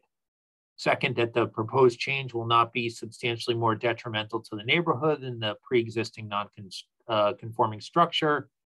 The addition is modest and to the rear kind of interior portion of the structure. We're not continuing any of the sidelines and going to the full width of the larger structure. The addition remains subservient to the existing home. And apart from the proposed bay window, the proposal is entirely stepped in from the existing main portion of the home. The home aesthetically faces High Street, from which the addition will be minimally viewable. Extension of the nonconformities are minor on what is an undersized lot in the HSRB district. The lot's only 4,700 square feet and 45 feet wide, where there's a corner lot where the required setbacks are 30 feet on the front side and 50 on the rear side. Most importantly, the Historical Commission has approved the proposal. We believe it's compatible with the very historic homes in the surrounding neighborhood and not substantially more detrimental than the existing structure. I believe that it concludes our presentation here. All right. Thank you, Attorney Tellerman. And with that, we will close that portion of the public hearing and go into public comment. Anyone who wishes to speak in connection with this application, just kindly raise your hand and we will recognize you. If you can click the raise hand button at the bottom of your Zoom screen, I'll recognize you and you can just give your name and your address and speak your mind. Seeing no hands at the moment, give it another moment. Going once, going twice. Okay, for now, I'll close the public comment portion of the public hearing and we'll go right into questions from the board, beginning with Mr. Moore. Thank you, Chairman Ciampetti. Well, originally, I was concerned with the 19% lot coverage increase. But one thing that was very helpful, and again, given this is an undersized lot, but for the area, but one thing that was helpful to me were the renderings that were added in, this angle and the other especially. So I think the presentation was pretty straightforward and I don't have any questions. All right, Mr. Moore, we'll go to Mr. Delisle.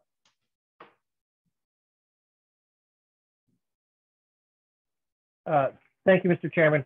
Yeah, the lot coverage was the thing that kind of caught my eye too. And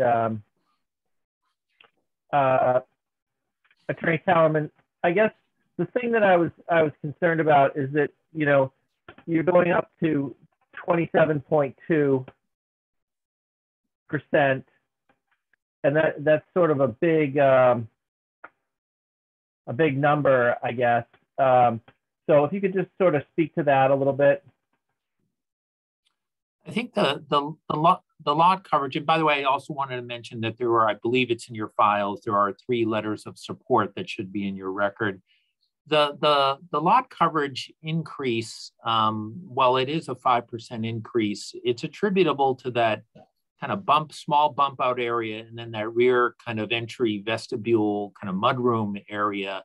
So yes, the lot coverage does increase, but we think it is increasing with the most modest components of the addition here. So we're not asking, so the lot coverage, if we took away what is essentially a small mudroom, we're not asking that portion go up to the 2nd story. We are keeping it modest in scale, and I think it contributes pretty substantially to the increase in the lot coverage, but we tried to do it in the most modest way possible. The 2-story addition is really not, with the exception of the small bump out, is not really increasing the lot coverage at all. It is more just going straight up. I mean, not exactly, but it is more, again, just the addition of 2nd floor space. Okay. Yep. Okay, that works for me. I have no further questions. Thank you. All right. Thank you, Mr. Delisle. Mr. Swanton. I'm trying to get a sense of how big this expansion is. According to the property record card, this house currently has 1,478 square feet of living space. So my first question is that what it currently has, 1,478? And how much does this addition add? I'm looking for those numbers right now on the total square footage addition here. I am in the materials that I have. I know I've seen those numbers. So I mean, that's approximately correct with respect to the existing square footage of the home. The additional square footage, I can probably get that number. Mike, I have some, go through my materials a little bit as we continue discussion, but it's just the dimensions roughly of the 2nd story and the vestibule there. So the addition is based on calculations that I'm seeing in my file now, are roughly about an additional 500 square feet of living area. And part of that is the vestibule that is over an existing deck right now. So I see. So that includes both the vestibule and the 2nd story, that additional 500 square feet. That's correct. Okay. Going back to Mr. Delisle's question, if you look at the site plan, it looks like the expansion of that 5% additional, I realize a chunk of it is the vestibule in the back, but pretty good sized chunk of it is also the, if that's proposed 2nd story over the deck. I assume that those are the 2 elements that add up to the 5%. Yeah, if you just blow up this drawing for the brown area there. So I just want to make sure I understand the source of the additional coverage. So it's both that little box in the back where the vestibule is, as well as the box on the side, the proposed 2nd story over deck. Is it those 2? Yeah, the bump out and the 2-story portion, the 2nd story portion, and the vestibule. The lighter brown is proposed deck and stair. Okay, so those are the 2. I just want to make sure I understand. So those are the 2 components that contribute to that 5% increase in coverage. That's right, and there's already a bump out there on the 1st floor. We're just adding a 2nd story for a bump out, and I think it's also worth noting that a substantial amount of this addition, in addition to having the added benefit of the mudroom and the vestibule there, is so that we can get a third bedroom. It's only a 2-bedroom home at current. Yeah. Okay, but I just want to, I'm not sure I followed. So the little bump out to the left, that's over the porch isn't currently counted in the coverage, but with the bump out it is, or I'm just lost on, is the entire 5% the vestibule in the back, or is it also that bump out over the porch? I think the way it's calculated, and again, I don't have my architect here with me this evening, but I believe it was counted, including, because it again is over surface, the way we mentioned in a prior proposal, that we include that in the 5% increase for the lot coverage. So both rectangles. Okay. Yeah. All right. I don't have any other questions. Thanks very much. Okay. Pardon me. I just realized my video was off. So moving on then, questions from Mr. Delisle.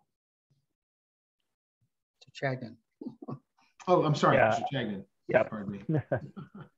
Thank you, Chair. I guess just jumping on what my colleagues were asking, I was doing the math while we were chatting, and I think the actual addition is only around 207 square feet. The additional lot coverage, if you do the math on the 4,700 square foot lot, and the only reason I did it was to convince myself that that's a fairly small increase in, additional building, if you will. For some reason, I was thinking it was 300 or 400 square feet, but I think it's only 200. With that said, I've got no other questions. Thank you. All right, Mr. Chagnon, thank you. Mr. Bennick. I have no questions. My colleagues have covered the. Thank you, Mr. Bennick. I agree. I didn't have anything further. I think by the time it gets to me, everyone's asked all the good questions. So I will go ahead and, unless there's anything else, I'll go ahead and close the questions from the board segment, and we will go into deliberations. And just to remind the board members that this is a special permit for nonconformities. So I'll just ask that we tailor our deliberations around the legal criteria for a special permit for nonconformities. And we will start with Mr. Moore. Thank you, Chairman Ciampetti. As I stated in deliberation, in questions, I was initially concerned with, I think as many of the colleagues were, with the lot coverage increase. But I get some notes here that I'm reading off of so I don't miss anything. But the plans, as presented, I thought were very thoughtful, and I appreciate the applicant providing the renderings with the heights and in the site plan that was provided to us, as I said earlier. And I also thank the Historic Commission for that suggestion. That was a good suggestion. As we see plans as presented here, there's no new nonconformities created as we look at special permits and the hurdles that, again, have to be met and cleared by an applicant. So we go to, size, scale, massing, and among others to determine whether this is substantially more detrimental to the neighborhood. And again, I think the bump up and back in the way that the addition has been thoughtfully added, second floor addition is added, and I don't find that mudroom to be anything but a good way to connect the new with the old. So I don't see any way, given the neighborhood and where this is located, and a thoughtful presentation and engineering of the addition, I don't see any way this could be substantially more detrimental in my mind, so I can support it. All right, thank you, Mr. Moore. Mr. Delisle. Thank you, Mr. Chairman. I reached a similar conclusion as Mr. Moore. I don't think that this is substantially more detrimental to the neighborhood. I think that from the approach down High Street, with the rendering that we're looking at right now, it might be, there might be some massing there, but I don't think it's enough to get over the bar of substantially more detrimental. And there's certainly no new nonconformity here. So with that, I can support this project. Thank you, Mr. Delisle. Mr. Swanton. Yeah, I concur. I'm glad you went and got the Historic Commission support before coming to us. I agree it's not substantially more detrimental, and I agree from High Street, it's, I think the fact that it's stepped back a little bit, the roof height really helps. And so I can support this application. Thank you, Mr. Swanton. Mr. Shannon? I agree with my colleagues. Great presentation. Again, thanks for the renderings. I think, I won't say it's modest, but I think it's tastefully done for a modest sized house. And my only concern was, the increased lot coverage. But again, for this house in this area, I feel it's modest and acceptable. So I can support the application. Thank you. All right, thank you, Mr. Chagnon. And finally, Mr. Bennett. Yeah, I agree with my colleagues. I would say that certainly the issue of lot coverage and the size of this addition, 500 feet or so, to a 1,500-foot house caught my eye and gave me some pause. However, I conclude that the manner in which this addition is designed, its integration with the existing building, all leads me to conclude that this improvement will not be more detrimental to the neighborhood than what is there today.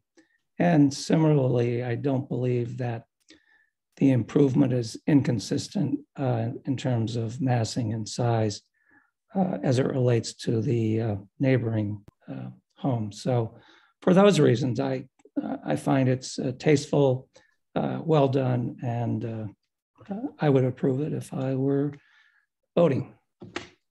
All right, thank you, Mr. Bennett. I don't have anything further to add other than to reiterate that I too support it for the reasons that have been stated, and I believe that the applicant has met the burden of making the showings that the proposal is not substantially more detrimental, and that there's no new nonconformity or an intensification of an existing one. So I too can support it. If there's nothing else, I will close deliberations and we will go to the vote. I'll ask if any member has a motion to approve.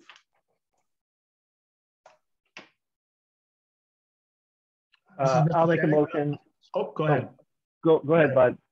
Oh, all right. Okay. I'll make a motion to approve 303 High Street, docket number ZNC 22-2, to construct an addition to the back portion of a single family structure extending existing nonconformities. I'll second that. Okay, motion's made by I believe Mr. Shannon, and Yes. Seconded by Mr. Delisle. Calling the roll. Mr. Moore. Yes. Mr. Delisle. Yes. Mr. Swanton. Yes. Mr. Shannon. Yes. And Rob Champetti, I vote yes. That's 5 in the affirmative. The ayes have it. The motion carries. And this special permit for nonconformities is approved. Thank you very much, Attorney Tallerman, for your presentation and for your patience. And thank you very much. all right, moving on now to the last hearing that is before us this evening. This is a continuation of the application on, pardon me, I just lost my place here. This is the application on 344 High Merrimack Street, a continuation from the hearing of January 25th, 2022. There's two parts to this application as it originally presented to us. One was a variance request, lot area and rear yard setback, and the second was a special permit for nonconformities. The applicant sought to an expansion of a pre-existing non-conforming structure. The application is by Brad Kutcher. I'm sorry, is the applicant of application of Brad Kutcher on 344 Merrimack Street, and I believe Nick Cracknell is presenting on behalf of Mr. Kutcher. Mr. Cracknell, you have the floor. Thank you, Mr. Champetti. Can everybody hear me? We can. Okay, just a point of order or clarification. This is a continuance, right, of the December meeting, and I didn't really prepare a presentation for going back through the material in December for probably a million good reasons. It was a long discussion. So who's still voting on this application? Is it the same 5 members that were present in December, or is it different?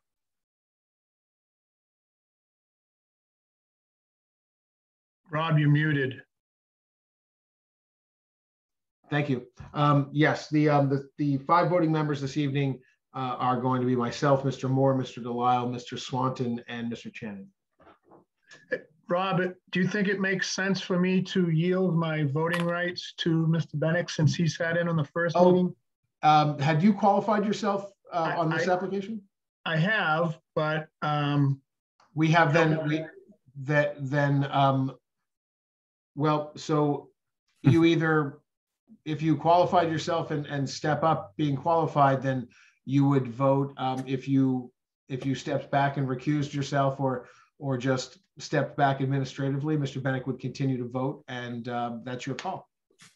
Yeah, I guess I would step back and let Mr. Bennett do it. He was in the original discussions. You know, everything I got was secondhand, and I think it would be better for both the applicant and Mr. Bennett if you would very good chime in and be the voting member. Okay, and then that means you'll continue to remain a qualified voting member in the event of any conflict or recusal comes up during the pendency of this evening's presentation. And if one member has to step down, you're the guy. Okay, excellent. All right, thank you for that. So Mr. Cracknell, just to reiterate for the record, yes, and for you, our voting members this evening will be a continuation of the same voting members from when you were back before us on the 25th of January. It's myself, Mr. Moore, Mr. Delisle, Mr. Swanton, and Mr. Bennett. Understood, and I appreciate that. Yeah, thank you for asking. Walter. My apologies for the oversight. No problem. So what I'm going to focus on briefly, so we're not here as long as we were last December, is focus on the issues and concerns that were expressed primarily from the board members of the public that participated in that meeting, and city staff, which were also present in that meeting with some comments on this particular application. So there are about 15 slides here. I'll be done in 15 minutes, so don't be frightened. It's not going to be a repeat of December, which I apologize was long. So if we can go to the next slide, please. The primary issues of concern, as at least we heard them, were related to, you know, where's that building going to be situated? There was discussion in the December meeting about moving it 6 feet further towards the image you see of the 2 structures on the slide. I think everybody's aware of this from December. The proposed house is on top, and the lower right is the existing house being restored. So we went out and we staked the building location as discussed in December, and we invited several neighbors to that discussion. The corners were staked, and we discussed a whole host of things on the site, from fencing, landscaping, moving the structure further up Union Place towards Merrimack Street, getting out of the way of the utility pole and the driveway across the road for the house at the bottom of Union Place. So we did actually move the house 25 feet along that rear yard setback that we're proposing at 20 feet. So the house is considerably further from Merrimack Court in what's before you tonight. And we did submit this back in January for those of you that had a chance to look at it before the meeting that didn't happen. So we have communicated in all forms of communication with each of the abutting property owners, as well as some that don't directly abut the property, but they're in the surrounding neighborhood.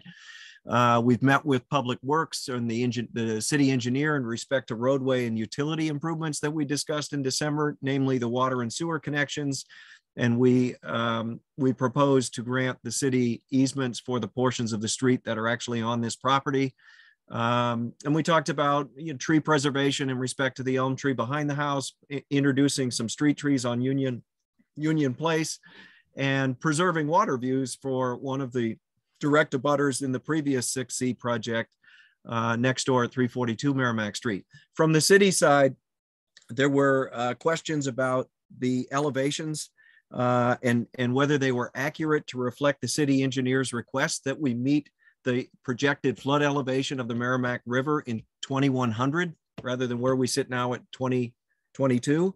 And the projected flood elevation is 6 feet above the 8 feet that FEMA now has as a base flood elevation on the Merrimack River, which would mean the first floor they would like to see elevated at least 14 feet above sea level. So we've made an adjustment of adding 1 step. That's all we needed to add once we got spot grades. We had to go out before the snowstorm and identify the existing grade where the proposed house is going to be located in order to establish a first floor elevation that's 6 feet above the floodplain. We did that. We've communicated with the city engineer and the planning department and updated the elevations and the site plan to reflect that. The other city issues raised in December related to the wetland, the wetland buffer. There is a wetland beside the property at the foot of this property on Merrimack Court. It has not been delineated for any project, including the one next door that's considerably closer to that wetland. So we were asked if what the distance would be between this proposed house and where that suspected wetland is. And we sent a wetland scientist out to go and identify where he believed the wetland was closest and then measured it. And we are approximately 95 to 100 feet away. And I believe there's a letter in the record, it's at least been uploaded from the conservation agent of the city, indicating that she agrees with the assessment from our wetland scientist that there's likely to be no permitting required other than erosion control during construction should this house be approved. So those were the city issues. The board issues, as at least I understood them, was making sure we took another pass at the hardship criteria, and in particular focused on the waterfront marine district, which this is located in, and determine whether the lot is actually unique. Are there other properties that are similar to this that would maybe make this request less reasonable, less a special privilege than it might be. So I've done an analysis of 107 properties that are in the waterfront marine district, sorry, not mixed use, marine district along the waterfront.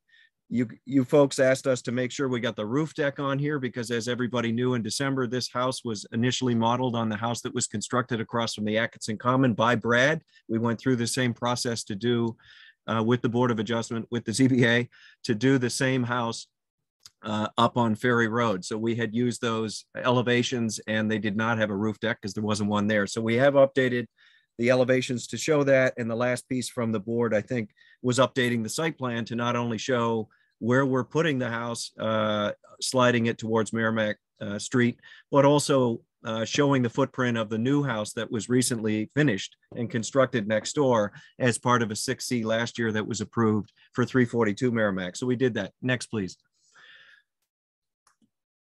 So our design response, as I said, we staked the foundation. We had a meeting with the neighbors that were available at the time, and some of the neighbors are not frequently residing in their structures. So there's been a lot of communication via email, text, or phone conversations to keep them in the loop as to what we're doing and what we're thinking, and getting feedback from them on how we can make it better. Next, please.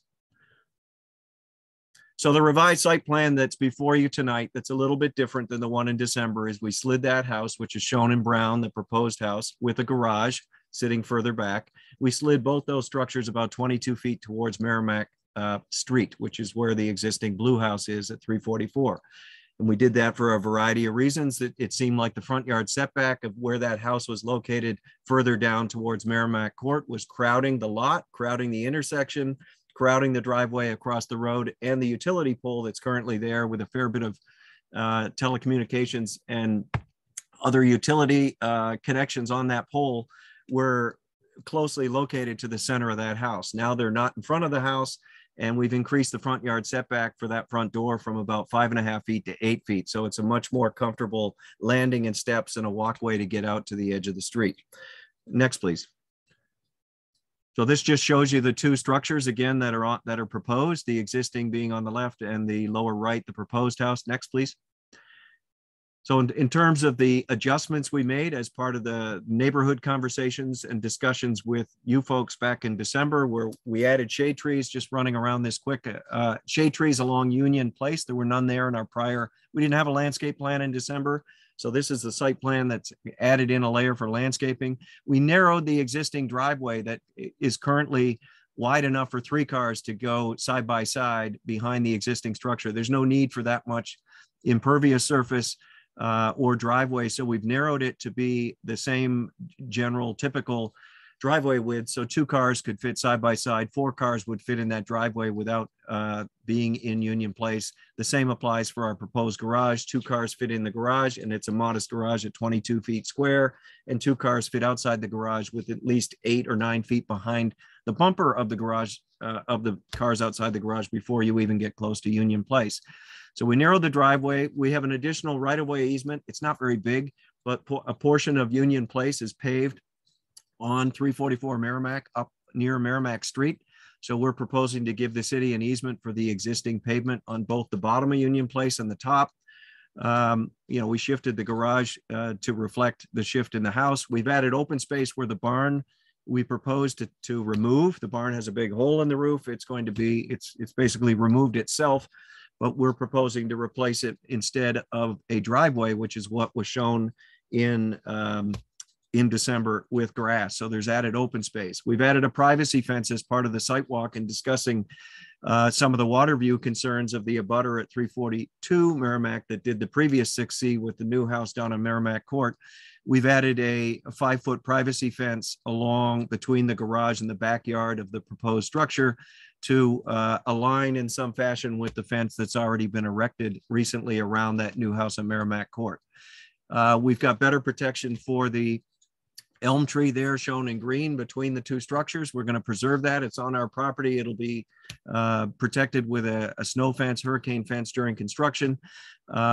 We have a very small line you can see on a diagonal through the lot. That's designating the view easement we're willing to give the abutting property owner that voiced that concern back. This is again 342 Merrimack, the person in the blue house next to ours on Merrimack Street. He would like to retain his view.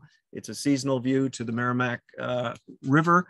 We're going to honor that with a deeded view easement that will prevent construction or planting of tall plants other than the existing elm tree in that triangular space. We've added a decorative fence along Merrimack Court up into the corner of the house on Union Place. And we talked about increasing the setback from Union Place by sliding the house up. The lot is tapered. And we've added the footprint again of that house in the lower right is the brand new house that was built under last year's 6C. Next, please. So real quick, not a whole lot of change here other than the front yard setback has been increased. That 5.7 is the corner of the house that's near the utility pole. So that's the closest. That was just under 4 feet in December. So we've increased the front yard setback, but we've maintained the rear at 20. And the rear is really a side, but because of the nuance of the zoning ordinance, 344 Merrimack with its address and front door on 344 on Merrimack Street actually has its legal frontage because it's longer along Union Place, which creates the rear yard instead of a side yard where a side yard is 20 feet, a rear is 25. We're proposing we can only fit 20, but it's consistent with the surrounding character. And the 13,892 square feet is 93% of what's required under a 2-family use in the WMD district. Next, please.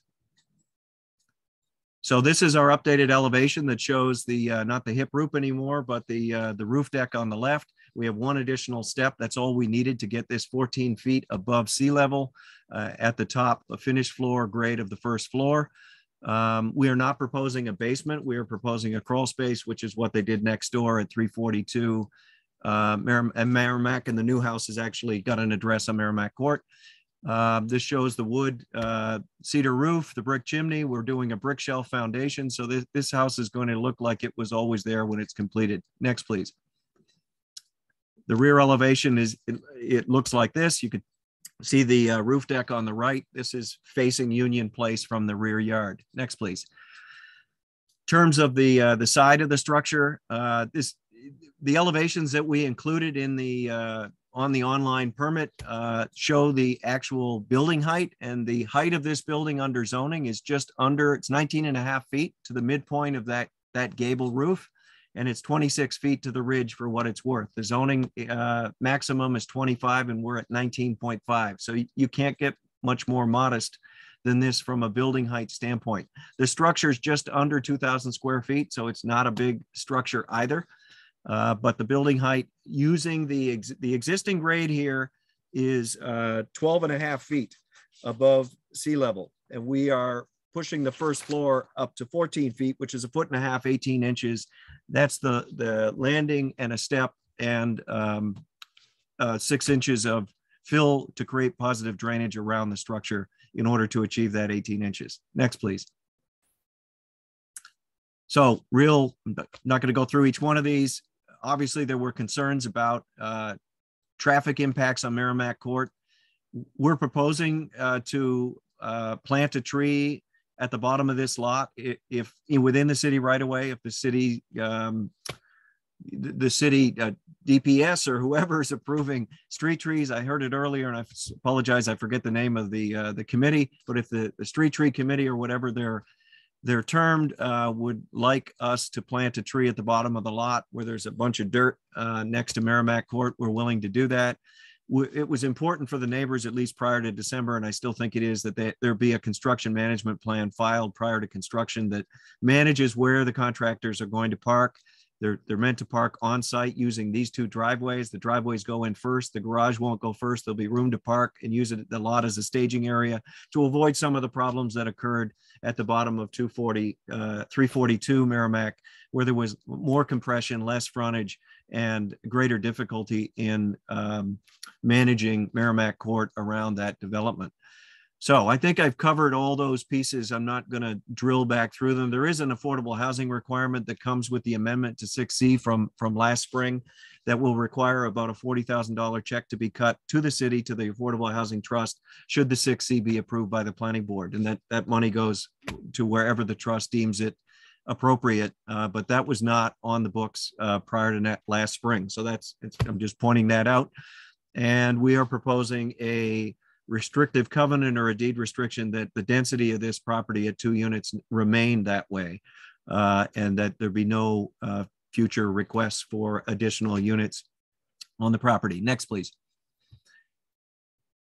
So I had proposed back in December, I typically do this on all my projects to make sure there's clarity and we memorialize agreements between parties so everybody's comfortable as to if should we get to the finish line and get the project approved, it gets built as presented and modified through these many meetings. That was the attempt I made in putting that document together. It's meant to be just a template, suggested stipulations to again codify and memorialize the agreements we've made, not only with you, but with the neighbors. I understand the planning department has gone through, and many of these stipulations that were suggested have their own form and are included as boilerplate conditions in other applications. So I think the planning department has revised this, pared it down to meet their programmatic needs for an approval should it come with this project. Next, please. So just looking at the revised hardship criteria, clearly we have a very unique lot shape in that this, I'm not going to go through every one of these bullets, but what's different between this presentation and perhaps December is I did go out and look at the WMD district, and whether there's 107 or 109 lots, it's somewhere near that ballpark. I used the city mapping package software to look at each of the 3 districts, and there's a map here at the end should you be more interested in what I found that identifies the WMD district across the waterfront. And I only found one other lot that has public streets on 3 sides of the lot like this one. We have Merrimack Court, Union Place, and Merrimack Street. But Zero Pop Crowley Way is also on 3 streets and 3 sides.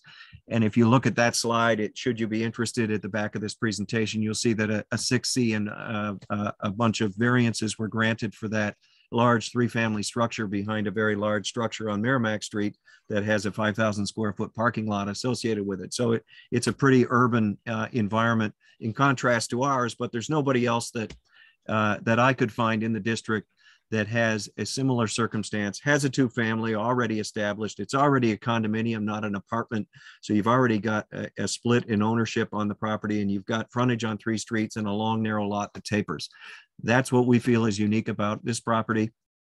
We think it's a reasonable request because it is unique and it's similar to the abutting lot. And one of the questions that was raised by both a member, I think it was Ken or Mark, sorry, and it might have been Ken too, it was asking in December, gee, a very good question. If 6C changed and they created the planning board and the city council a larger minimum lot size amongst some other changes, but that was the biggie, and that's one of the two, excuse me, variances we need.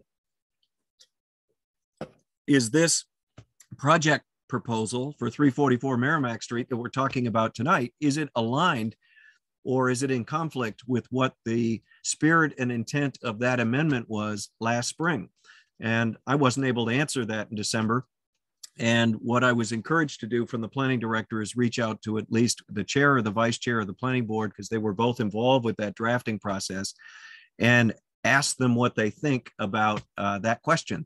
And I reached out to Rick Tainer, and we had a very careful conversation, not wanting to talk about 344 Merrimack Street, because should this be approved, we're going to be in front of the planning board, and Rick would be viewing that presumably for the first time with fresh eyes, and not wanting to go on record, weighing in on the merits of the elements of this application.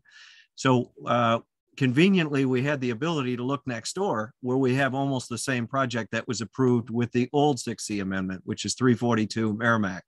And Rick made it very clear to me, and I wasn't surprised to hear it, that the planning board, he believed the planning board was not targeting this kind of development, or that one was what we talked about, 342 right next door, that it was his impression that was actually a positive development under 6C for the city of Newburyport.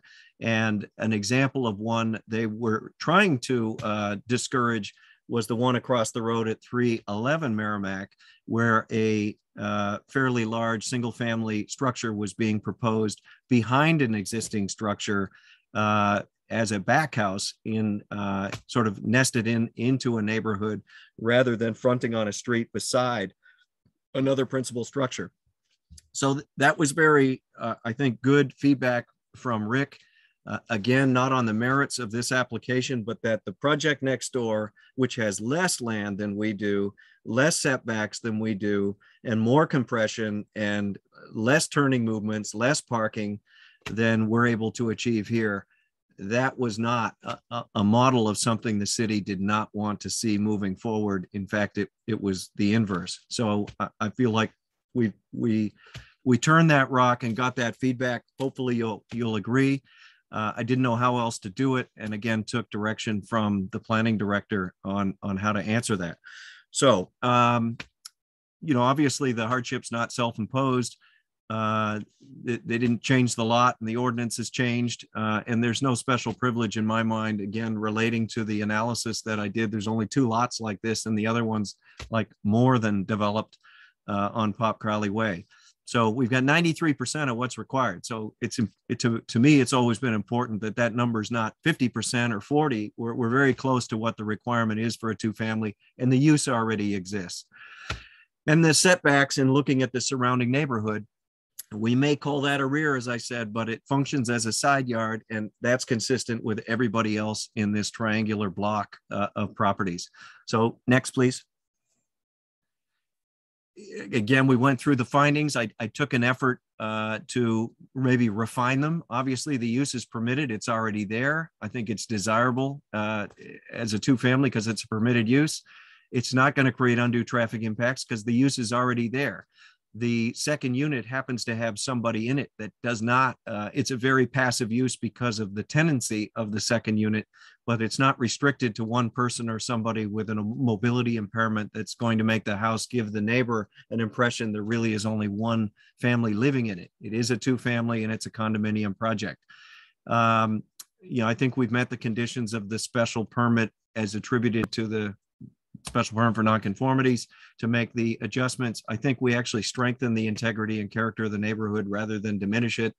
It's not an excess. This is a neighborhood with 1- and 2-family uses. I think, again, it's in harmony, purpose, and intent of the ordinance and consistent with the neighborhood. And ultimately, obviously, the planning board is going to have to decide on their own independently whether this project merits being able to get a building permit and come to fruition. So we don't create an environmental impact that's adverse. I would argue we actually improve the environmental impacts by building this house in respect that we are 100 feet from the wetlands. We are going to use erosion control, but importantly, we're going to replace a water line that appears to be out of compliance for the house at the end of Union Place, and maybe even, according to the owner, a public health risk if it's lead, which again has been suggested by that property owner. We're going to replace that at our cost, and we're also going to connect the house at the end of Union Place while we do this work to our sewer extension connection on Merrimack Court, because the house, unbeknownst to a lot of people, at the end of Union Place is on a septic system in the middle of the city. So there's an environmental benefit to this project, and we have worked diligently with that abutter, Cindy, to make her situation hopefully much better. Next, please. Almost done. So the benefits, there's no new housing units. Yeah, there's a new house, but there's no new units. The existing house is a modest house. It's got 1,500 square feet of living area on one side and 1,000 on the other. So when Sam and Michelle move into the second unit, remove the kitchen, they're going to have a 2,500 square foot house. They're not proposing any additions. It's going to sit there comfortably. It'll be restored. One of the pangs of condominiums is the loss of control and being able to prevent bad things from happening unless the condominium association is written really tightly, which is why all the windows were removed on the smaller side and replaced with vinyl replacement windows that are completely inconsistent with the character of the house and the windows that are on Sam and Michelle's side. So there'll be continuity, uniformity, and a major restoration and facelift to that house should this move forward. There'll be a preservation restriction should the, again, Planning Board and the Historic Commission support doing so. We have no reason to believe they wouldn't should we get there. There's the affordable housing payment. And again, I think property values will significantly appreciate in this neighborhood with the approval of this project. Next, please. So I guess I'm done. That's back to the site plan and sort of where we've landed. Hopefully there are some other slides that I could use if you had questions about the WMD or about Pop Crowley Way, the floodplain. I did include some information, but that's really the end of my presentation, Mr. Chairman. Okay, thank you, Mr. Cracknell. With that, we will now close that portion of the public hearing, and we'll go into public comment. And members of the public and members of the audience, if you aren't already familiar with this process, you'll see a placard up on your screen now, which just governs the rules of the road. We'll ask you to raise your hand. I'll recognize you. Please give your name and your address for the record, and try to keep your remarks to within 2 minutes, just in the interest of time and everyone having an opportunity to speak. So with that, I will recognize the first hand I see, which is Ken Kala. And forgive me, Ken, if I've mispronounced your name, but that's okay. Go ahead and promote you to the panel. You have the floor, sir. Thank you. It's Ken Okaya, and I live here with my wife, Becky Dill, at 348 Merrimack Street. We're neighbors to the abutters at 346 Merrimack, Denhurst. Everything we've seen tonight, we found really impressive, and as neighbors to the project, we support the Kimballs and their design team and Nick and their efforts to make changes requested by all these parties. I think they've come up with a great design that allows for not only, significant improvement to their primary residence, but also is a very, very smart use of the space behind their home. We think, we reviewed the design for the new home, and we think it's well designed, and the location seems appropriate. And I learned a bunch of new things tonight with respect to the efforts they're making to preserve the space, as well as improve the infrastructure that I wasn't aware of before or had missed. And I found those really impressive. And I can't speak for my wife, Becky, but I think she feels the same way. Absolutely. So thank you for the opportunity, and we support this project. Okay, thank you very much, Mr. and Mrs. Okaya. Let's see, next hand I see Stephen S. or Steve S. I don't have a last name, but Steve S., if that's you, just give your name and address for the record, and you have the floor. Great, thank you. This is Steve Sheppy. I'm here with my wife, Karen. We live at 3 Courier's Landing. We've been in this neighborhood for about 32 years or so. And I just want to start by saying that we do very much appreciate the approach that our neighbors and their partners have taken on this project and engaging the full neighborhood. So just want to acknowledge that. Couple comments. One, just on the wetland issue. I do believe there's a swale on the back side of the proposed property between that property and the newly constructed home. It does periodically have running water, and I don't know if that qualifies as wetland or not, but I did not see that addressed in the materials.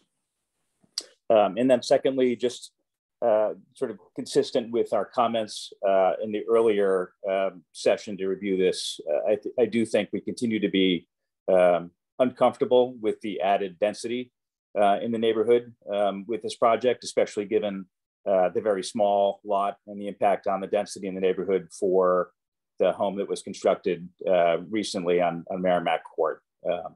And that's really the extent of our comments. Thank you. Okay, thank you very much. I'll recognize Michelle Kimball. Ms. Kimball, you want to just unmute your mic? You have the floor. Hi, this is Michelle Kimball, wife of Sam Kimball, co-owner of 344 Merrimack Street. And I just wanted to reiterate that we've really, thank you, neighbors, for expressing that you appreciate that we've really tried. We really have given lots of thought, planning, and outreach to the whole neighborhood, and for taking into consideration a beautification of not only this 1805 Levi Carr house we love, historic house, and we hope that this project can be approved so we can take good care of this house. Thank you. Very good. Thank you. And let's see. Alana and Christopher Well, Reynolds. he's going to know. It's going to come up as Michelle Kimball again. Sorry. Let's see. We have Alana and Christopher Reynolds. If you could unmute your mic, and you have the floor for your comments. Hi, this is Alana Ali Reynolds. I live on 2 Merrimack Court, so I'm further up the street from the newly constructed house and the proposed construction by the Kimballs. And we've been in this neighborhood for about 8 going on 9 years now. And we're actually in support of the plan.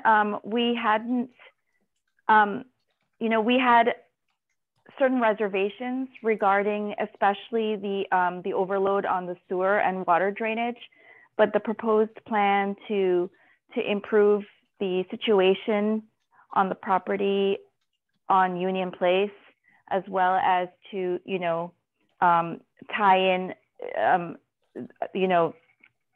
all those sewer lines, it has alleviated our biggest, that was one of our biggest concerns.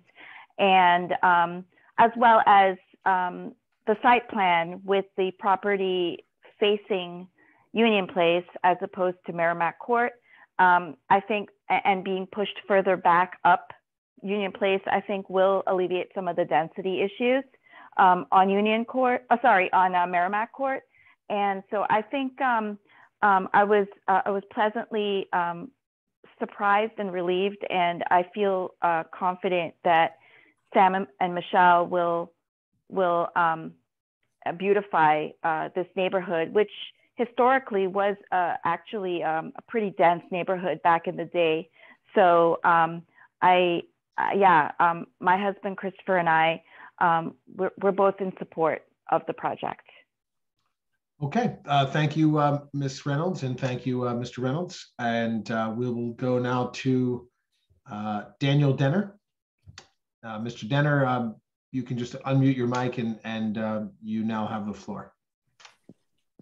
Thank you. I want to say thanks to all the work that was done to take into consideration the various concerns from last time. I feel like that was comprehensive. I did not have concerns from last time, and my wife Stephanie and I are in support of this for many of the same reasons our articulated by Ken Akaya and Alana, that the main things are that, you know, the addition, instead of making an addition onto Sam's and Michelle's house, the creation of a nice single family, you know, is a more desirable way to do that. We also, so I'm at 346 Merrimack, we're the direct abutter. And, you know, the traffic on Union Place has not really been an issue. I think we've mentioned that the last time. I know there'll be some construction here and there, but then, you know, the idea that these improvements are the other thing that we support, where to Sam and Michelle's house, the type of care that they're taking to, you know, put together the new house, along with the new considerations for sewer and water. So we wanted to say that we support it as well. Okay. Thank you very much for those comments, Mr. Denner. I see Cynthia Lee Blatt. Oh, no, I don't. Looks like we have another Kimball, and I don't know if it's the same or different, but it just says S. Kimball. If that is you, please feel free to unmute your mic, and you have the floor. Yes, it's Sam Kimball. I'm the husband of Michelle Kimball, who already spoke, and one of the owners here at 344 Merrimack. First of all, I just want to thank everyone who is attending tonight. I appreciate you taking the time and consideration. This whole historic preservation project is actually really important to us. I've been a Newburyport resident for the last 40 years. I grew up in Ipswich in a house very similar, in fact, a bit older than the one we're in here now at 344 Merrimack, and thus appreciate the charm, upkeep, and added value to the neighborhood that this kind of historical house brings. We bought our condo here 7 years ago with the hopes of buying the other side and owning the whole single family residence. We knew we would eventually need to house our family. So now that we actually own the whole house, the plans are not only incorporating the growing family aspect, but also knowing the financial demands of what lays ahead. You know, for us to achieve the end goal with this house, doing a 6C would actually allow us to accelerate the process of renovating the property back to its original state, you know, as a single family house, and provide my family with the living space that we need, in addition to the, you know, historical improvements and respect that doing the renovations would bring. So I just wanted to say that, and thanks again for everyone for listening. Very good. Thank you for your comments, Mr. Kimball. Let's see. I see Bradley Kutcher. I see Brad Kutcher's hand up, and Mr. Kutcher, you could just unmute your mic. You have the floor. Certainly. Thank you, Mr. Chairman. My name is Brad Kutcher, and I would be the proposed contractor for this job. I just want to take a minute to express, number one, my thanks to Nick Racknell and all the time and energy he's put into this.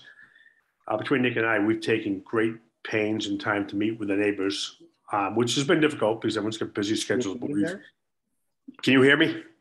We can hear you. Yes. Is she able Okay, to get into the? Can you? Nick, let me continue. So we've reached out to all the neighbors, both in person, email, text, and phone calls.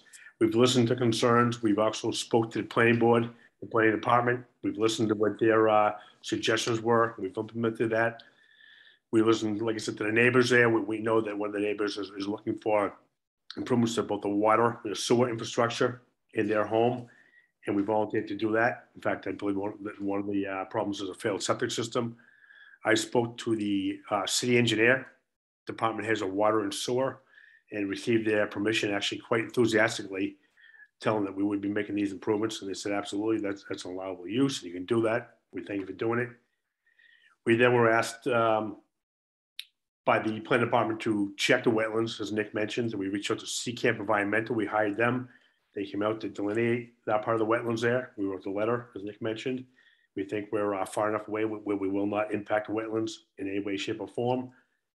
We then engaged Scott Brown. Well, we initially engaged Scott Brown to draw the house, but then we re-engaged him to show the improvements we're making to the house, right down to the brick foundation, the brick shelf. And I want to take a minute just to tell you everything we're doing in the house. We're providing true divided glass, the brick foundation, wood cedar shake roof, brick chimney, granite front steps, a brick walkway, entire sod front lawn. We're taking down the dilapidated barn that's adjacent to that property. We're going to make the open space and sod that right over. There was cedar siding.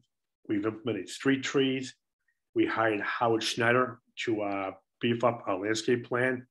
And I believe Nick showed that tonight, but we have a nice landscape plan we can share with all the abutters. Like I said, we're removing the old barn next door there. We've agreed to grant a site easement to the abutter next door, Mr. Lynch, so his views will never be affected of the river. And we're incorporating some additional street trees on the public way, as well as granting the city an easement for their pavement that actually encroaches on our property. So we've done everything we can do to work with the neighborhood, to work with the city, and to make improvements to both the neighborhood, the neighbors, and even the home that we're working in there, that we're proposing to build there. So I believe we've listened to everybody, we've heard them, we thanked them all for their input. It was excellent input, and I just wanted to let the board know that we've taken that to heart, and I believe this plan shows everything that was asked, and then some of us. Thank you. Thank you, Mr. Kutcher. Mr. Chairman? Yes. I've got Cindy Blatt on the phone. Can I see if she's having trouble, I guess, being recognized? Do you see her with her hand up? I see Cynthia Lee Blatt, but her hand is not up. I'm having trouble. All right. Let's see if you can hear her. This is a weird way of doing it, but she is wondering why she can't get through, but let's try this. Go, Cindy. Hi, I'm having difficulty. You can hear me. Yeah, Cindy, you have to mute yourself there because we're getting feedback from your computer. Okay. And talk on the phone through me.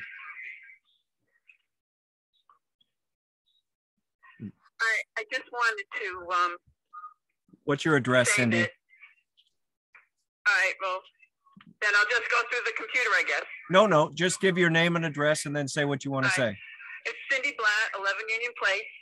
I own the property on Union Place, and I wanted to let everybody know that I am in support of what Mr. Cracknell's been showing everyone tonight, and that I think that it is definitely going to improve the neighborhood. And I think he's gone out of his way to make the neighborhood part of this project, and I have no problems with it going forward. Okay, Cindy. All right, very good. Thank you, Miss Blatt, and I appreciate your creativity in making sure that we got to hear your thoughts. And thank you, thank you, Mr. Cracknell, for bouncing it off of one or two satellites to get it to us. I am looking, and I do not see any new hands. I see folks. Actually, if anyone who has already spoken, if you do not wish to speak further, could I ask you to just kindly click your hand down so I'll know whether you actually do wish to be re-recognized or whether we can move along. That'll allow me to disregard hands that are raised. And ironically, I do see Cynthia Lee Blatt's hand up now. Does Ms. Blatt wish to speak further? It's down. Okay.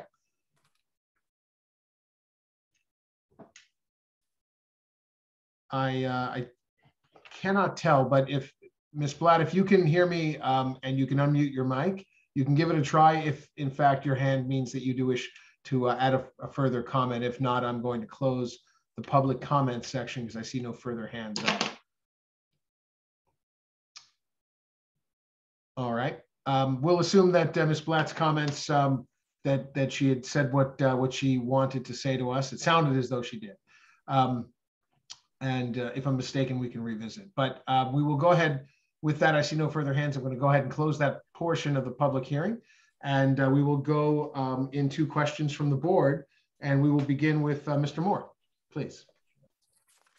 Thank you, Mr. Chairman. I have a question. Nick, as always, very thorough. I'm not sure you kept your 15-minute time limit, but I know you try. I had a question on the proposed new structure. I think moving it back in response to abutters' concerns and to make improvements to sightlines, et cetera, was great. But you said that the setback is 5.7 feet, and I had gone by, like you said earlier, before the snowstorm, and checked out the stakes, and it seemed like at least that corner stake farthest away from Merrimack Street was a lot closer than 5.7. Is that the 5.7 you're referencing? And is it just my bad eyesight, or can you hear me? I can hear you. Yep. Okay, thank you. No, those stakes out there were the 6 feet that we were talking about in the December meeting. That's when we put them out there and then moved the structure. Okay. I can tell you that if the stakes, I know when we did our site visit with the neighbors, we moved some of the stakes around. I think there was snow on the ground. So I haven't been down to the property in the last 2 weeks to see exactly what landed or whether anything's been moved. But I can tell you that the 5.7 feet is the corner of the house that would be essentially, if you drove by the house, there's a guy coming off that telephone pole onto our property. So a guy is, supporting the pole. Yep. The corner of the house is probably a foot behind the guy. Okay. And then the rest of the house in front of the front door is about 8 feet away from the edge of pavement. So, I mean, if there's 2 feet of snow, definitely things will probably get close to that corner as they do now, but I don't see it going up on the house. Okay. And again, I do recall, I think I did see it before the expected meeting and at the end of January before we had to reschedule. So it was before the snow, but I think it was after they'd been moved into correct space. But I do remember being close to the guy. So I just might be a horrible judge of space. It just appeared to be closer. Again, a lot of great positives to everything that's being proposed here, and the communication is key. But one thing that was left out, and it was brought up at the last meeting, and I think I may have brought this up too, is that the discussion of having an alternate plan, and I thought it was in the prior plans about expanding off the back of the house, and I'm not sure that was fleshed out enough on why that doesn't work. Yeah, no, that's a good point. I had included in the December PowerPoint, amongst another 39 slides, the prospect of having a reasonably sized addition on the back of the house in order to make that 1,000 square foot unit, at least 500 square feet larger to be the same as the one on the other side. And what I obviously didn't make clear in the presentation, but it was my intention, and I did try and correct it in that presentation, but I think, again, going on for an hour and a half, I lost some of you, is that addition could be created without a variance, but it could not be created as of right. That because this property, because of the zoning amendment in the last 10 odd years, that shifted the front yard of the property from its street address to its longest frontage on a street that it is aligned with, in this case, 3 streets. The frontage of this property for the first 200 years was on the front yard and the frontage under zoning, at least since the 20s or 30s when zoning was adopted, was on Merrimack Street, where you'd expect it to be, where the front door is and the number over the door. But in the last 10 years, the zoning changed and changed the front yard to the longest street frontage, which then makes the front yard of this property, the principal front yard, Union Place, which then creates, as an opposite property line, a rear yard out of what was for 190 years a side yard between 342 and 344, which really acts and looks like a side yard, not a rear yard, if you're between those two houses on Merrimack Street. But that's actually a rear yard under zoning now between this 344 and 342 up on Merrimack Street. So you can't do the Kimballs cannot do an as of right addition on the back of that structure because the front yard setback, it's less than 1 foot on that back corner. They can't fill that in without at least a special permit for nonconformities to put an addition on the back of that house, because that is a front yard, not a rear yard behind that house. So I think I didn't make that clear enough, at least in my mind, when I made the presentation. You can't do anything without a variance, but you can't do anything without a special permit for nonconformities either. So this is a reasonable alternative to trying to jam an addition. Remember the small units on Union Place, it's not on the 342 Merrimack side of the house, the small unit. So the addition would be along the back of the unit, because this is already condoed. It's not an apartment building. It's not a two-family. They happen to own both condominiums, but they're not obligated to keep one of them. It's already been condominiumized with a site plan, and the small units on the intersection of those two streets. So the addition would presumably be attached to it, be behind it, would further crowd Union Place. The abutters that spoke tonight on the other side would be further crowded, and the lot would be further crowded, and it wouldn't benefit the traffic flow to have more structure behind the structure right up against Union Place, should you even grant the special permit for nonconformities. All right, so if you were to build, would you say it's fair to say that if you were to opt for going for a special permit, build off the back of the old historic structure, you would have to angle it to fit, right? It wouldn't, you probably build would, off or the you'd back. step You'd have to angle to make it work because of the way the building's situated on the lot. It would, you couldn't go straight out. You'd be in the middle of Union Place. Correct. Or you'd angle it, or you'd step it back, or, it would be awkward, or you'd rip something off the back of the house there and rework, that space but it certainly wouldn't be better for that house or that intersection or that street to be forced to work in that space. And in contrast, you've been down there, Ken, there's like I don't know, it feels like an 8-foot fence. I think it's 6 feet on top of a retaining wall behind that addition that goes down to the shade tree. So it's pretty oppressive when you're going down there to go down the side of this house and then see an 8-foot sort of falling down fence almost that's creating privacy for that unit owner on the corner.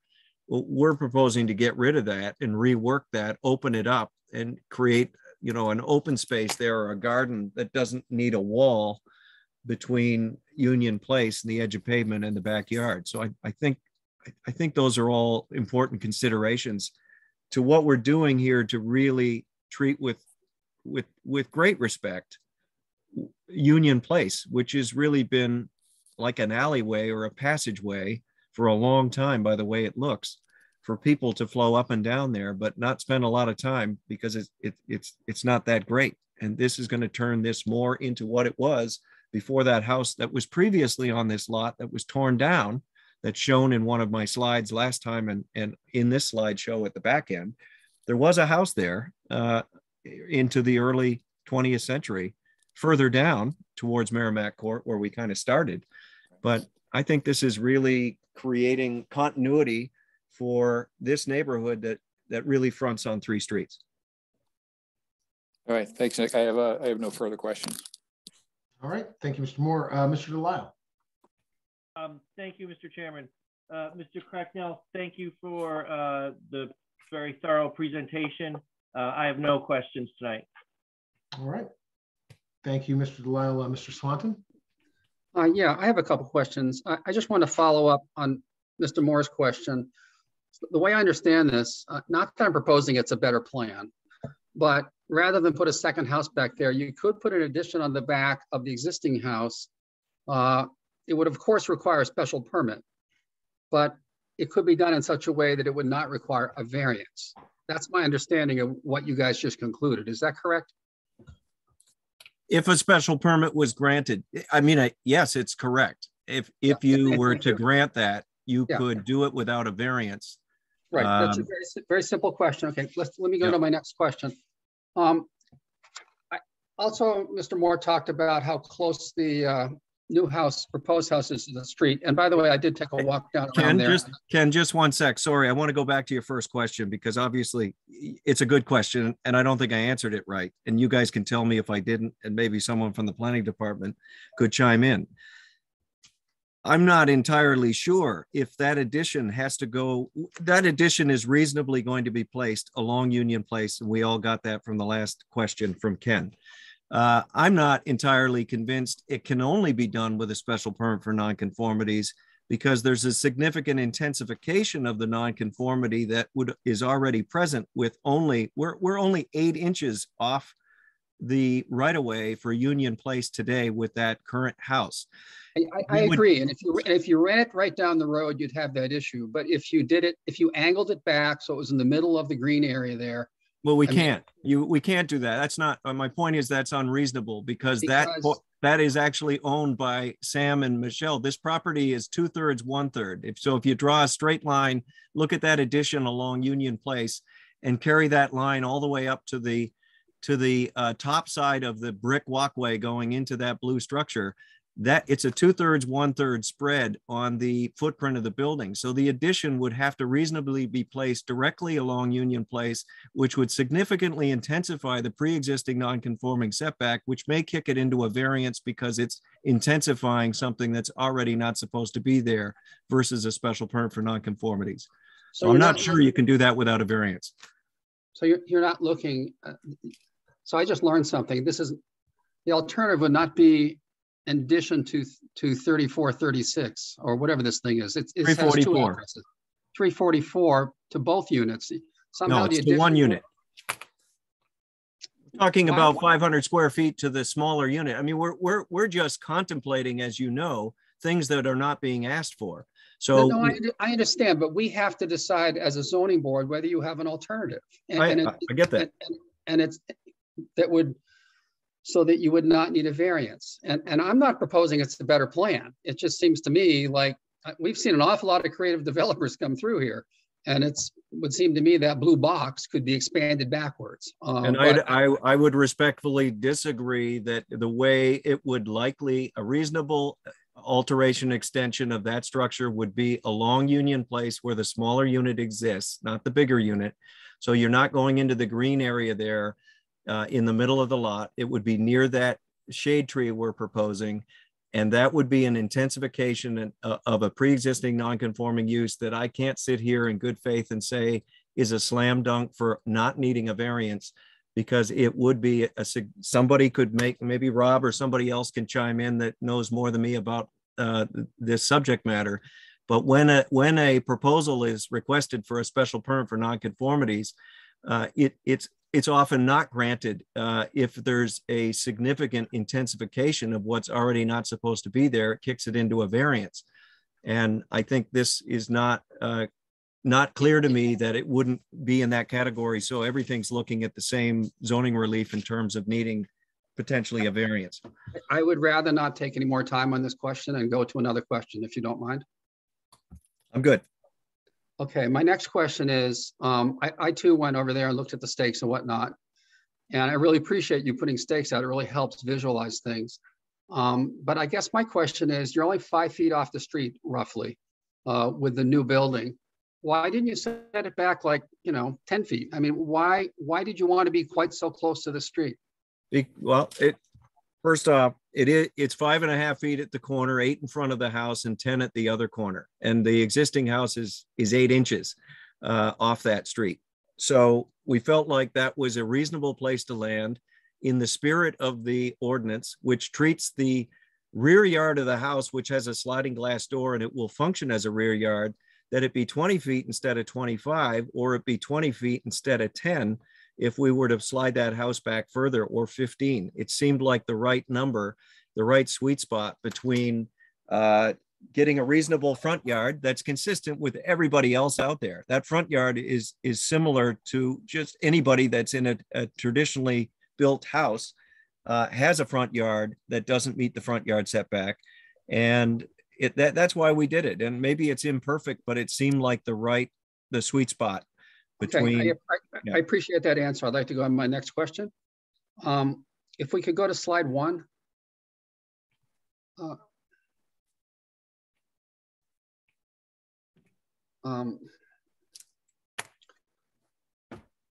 Slide has disappeared. Oh, there it is.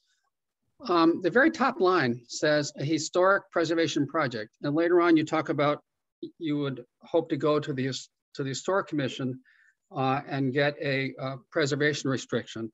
And I guess what I'm wondering is, I assume you haven't been there. So I'm wondering, how do you know they're going to accept it?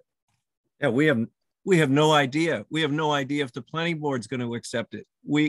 There's a lot of unknowns. And what's typically, you got to start somewhere. We didn't file 3 simultaneous permits. I think you realize, as all your colleagues do there, you guys are the high water mark. If we don't get dimensional relief, there's no point in talking to anybody about anything, because it's not going to be even requested to get a 6C. So we've done our best. We're taking the risk. And the good news is, I guess, if you're at all on the fence here, this isn't an approval of this project is not going to assure it's going to get built. I have absolute confidence that the Historic Commission will do its own independent job and render its own independent decision on whether this should have a preservation restriction and whether this restoration plan is appropriate. They're the ones that should really make that decision, and they will. And the planning board, similarly, they could get this, go through their own findings, and they could reject it. And we know that. So, you got to get a permit somewhere first before you can get a permit somewhere else. And yeah, I have enough experience with them to feel that this is going to be acceptable. But if it isn't, that's our loss. Okay, I hear you. I guess my concern, Caitlin, could you put up slide 11?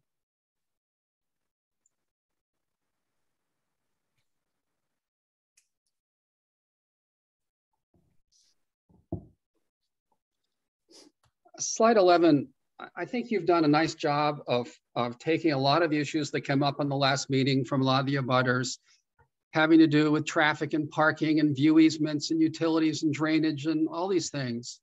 I mean, I served in another municipality for 6 years on a planning board, and I have a lot of experience going through this laundry list of things. And I think you did a nice job of trying to deal with it, even though you're here at the ZBA meeting, not at the planning board. And that really is the heart of my issue here. Right after the last meeting, I went and I asked the chair of the planning board, why did you change the law? Why did you change the ordinance? And, I got a somewhat different answer than you got when you asked the vice chair. The answer I got was, well, the idea was we wanted to add lot area so that we would not have negative infills. Okay. Okay, now I've heard 2 opinions from different planning board members, from the chair and the vice chair. I am having been a former planning board member, I am uncomfortable with this amount of planning board topics on something that's just been changed by the planning board, and where we're getting different opinions from them, asking from the outside.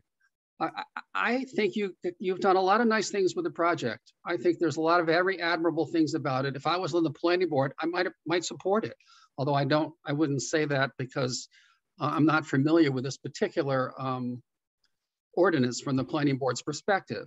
But I commend you for a lot of the things you've done and how you've addressed things. But my issue is much more to do with, I don't know how long you've been on the phone here, but we've had several proposals tonight where people have gone to the Historic Commission with something and really got it cleaned up and come to us, and we've approved them. And I'm just uncomfortable with this having so much planning board content on a bylaw, on an ordinance they just changed. And I'm not looking for a long answer on this. I'm just expressing my concern and letting you know that I really think you've done an admirable job. I'm just uncomfortable on the board that I'm on. And Ken, I totally respect what you're saying. And all I can tell you is the really good news is they're going to decide whether they like it or not. And I have full respect for Bonnie Sontag, Rick Tainer, and the rest of the planning board. And I think we have made it abundantly clear, all of us, including you, that this decision by no means is intended at all to prejudice their clear jurisdiction to either accept this project or reject this project. And I included their criteria in the closing slides that were not presented, but in the packet, that make it very clear they have to render their own findings, and they have ample discretion and jurisdiction to deny this project should this project, in the majority of the planning board, be something they do not see as beneficial to this neighborhood or the city of Newburyport. I mean, that's just the way it is. They have the right to deny this project, and we have all acknowledged it repeatedly in these meetings. So there's nobody, including me, that's going to roll this out should we get it approved and say, hey, they gave it to us, we can't talk about that. That's not what we've ever said. We'll say they are high-functioning adults that will render their own decision, and they'll respect the fact that you have repeatedly, as a group and us as applicants, acknowledged their jurisdiction and that we are not trying to trample on it by looking at this project as best we can, given where we are in the permitting process, which is not the end. No, I realize that. I realize they have to make a separate decision, as does the Historical Commission. I realize that. You know, we had one of these last year on Hancock Street where it was complicated, and we basically backed off and let the applicant get down the path with the planning board, and then we approved it. So there's different ways of handling this, and I don't have any more questions, and I'll yield my time. Thank you. Thank you. Thank you, Mr. Swanton. And Mr. Shannon? I've got no new questions, Chair. Thank you. Thank you, Mr. Shannon. And Mr. Bennett? I have no questions. I want to appreciate the comprehensive submission, Mr. Cracknell. Thank you. All right. I don't have any additional questions either. I think just as often happens, the questions get thoroughly vetted along the way. So I appreciate that. Appreciate the responses by Mr. Cracknell. So if there's nothing further, I will close questions from the board and we will move into deliberations.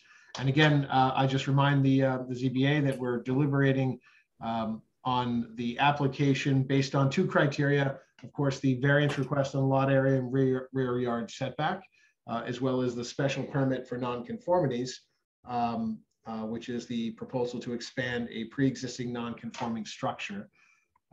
So we'll just begin with Mr. Moore. And you can obviously, let's deliberate these together. We're not going to do two laps. We'll just deliberate them together in one sort of per member conversation. Excellent. Thank you, Chairman Jim Petty. Well, first of all, I wanted to just go back to a question that I had earlier that was answered on the setback, and then it came up in other questions. I think it was from Mr. Swan's question that if the house was set back more, it would end up killing that site easement that is important to an abutter. So it is, I would say, for the betterment of abutters that the house, I guess, stay where it is. So just to answer my own question, I guess, because often I like to do that. Back to the bigger point, like Mr. Swanton, granting a 6C variance after there's been a recent change to the ordinance gave me some pause. For all the reasons I think he said, and maybe some of the ones that I've mentioned in the last couple of meetings.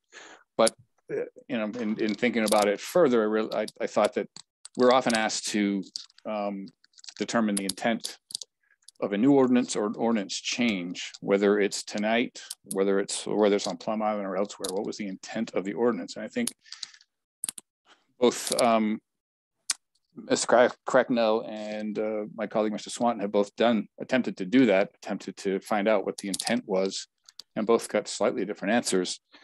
But in my mind, the intent was to spur the conversation that's just occurred, that if someone is going to propose to do this, where it's already a two-family use and the lot is sufficiently close to the 15,000 square foot lot size, and wants to build a separate structure to continue to just use it as a two-family use, that there's a significant number of hurdles, discussions, conversations that need to happen so that all interested parties are satisfied. And as far as the variance goes, in this case, I had questions on whether there was an alternative. I can see how it wouldn't be the best. I would agree with Mr. Cracknell that it wouldn't be the best just to bump that out even further. Whether my concerns about the placement of the house are rooted in anything substantive with respect to this variance or not, I can't agree that a reasonable alternative, in my mind, doesn't exist to what he's trying to do. So if I just strictly look at the variance from that lens, I would say that conditions and circumstances are unique to this lot. But we can all agree it's very narrow. It lends itself to have the placement of another standalone structure, but it has to be done correctly and with a lot of planning. And I think that was achieved here. So the applicant's lot is very unique when looking at other lots in the area in my mind. So I think it's satisfied there as far as I'm concerned. Strip application of this chapter would deprive the applicant of reasonable use. It's been permitted in other areas. Yes, there's been a change to 6C, but that's why we're here tonight, to determine whether it warrants enough of a grant of forgiveness that would not constitute special privilege. And I would say it doesn't. And I don't think the unique conditions of the shape of the lot or the three streets that it abuts are any result of any actions they've taken. So with respect to the variance, I can find that that I can give a variance to this for those reasons. In the special permit for nonconformities, there's no new nonconformities created with this proposal, and the application won't be substantially more detrimental to the neighborhood than the existing form of structure. And I come to that determination with the care that's been taken to the height of the new building, some of the feedback of the abutters, saying they really appreciate the care that's been taken into making this in this lot useful, and the fact that all the changes to the buildings themselves will improve the site of the lot as a whole. So I'll stop my rambling there, and I'll let my colleagues improve on that if possible, because that's a mess. Thank you, Mr. Moore. Mr. Delisle. Thank you, Mr. Chairman. I will concur with Mr. Moore this evening regarding the variance and the special permit. I thought the last time that we met and voted on this matter that the applicant had satisfied the necessary showing for the variance. And I think, with the additional time to refine the application and collect additional insights into the project and data points regarding the project. And I do think that again, here tonight, the applicant meets the variance criteria. I think Mr. Moore went through them pretty well. With regard to the unique circumstances of the lot, I really do think that the frontage on 3 streets makes this a very unique situation, and as Mr. Moore said, lends itself to the second single family structure further down the lot on fronting on a different street. I don't think that this is a situation that really can be replicated all too frequently in town. This is a really unique property in that regard. And I think the second point is really probably the most critical point in this application. Whether the strict applications of the chapter would deprive the applicant of reasonable use. And that, as I said last time we voted on this, it goes on to say, in a manner equivalent to the use permitted to be made by other owners of their neighboring lands, structures, or buildings in the same district. And I think the critical fact there is that the very neighbor was able to do this 6C previously, and granted the ordinance has been changed subsequent to that grant, but that's why we're here on this variance. We sit and have the discretion to grant this variance, and I do think that because of that, the second prong, the most critical prong, in my opinion, is satisfied. And I think Mr. Moore hit the other two well, so I won't reiterate those. So that's the variance. With regard to the special permit for the special permit for nonconformities for the additional structure exceeding 500 square feet, again, I think that Mr. Moore hit that well too, and that the applicant has satisfied the requirements for that special permit for nonconformities. So with that, I will end my deliberation. Thank you.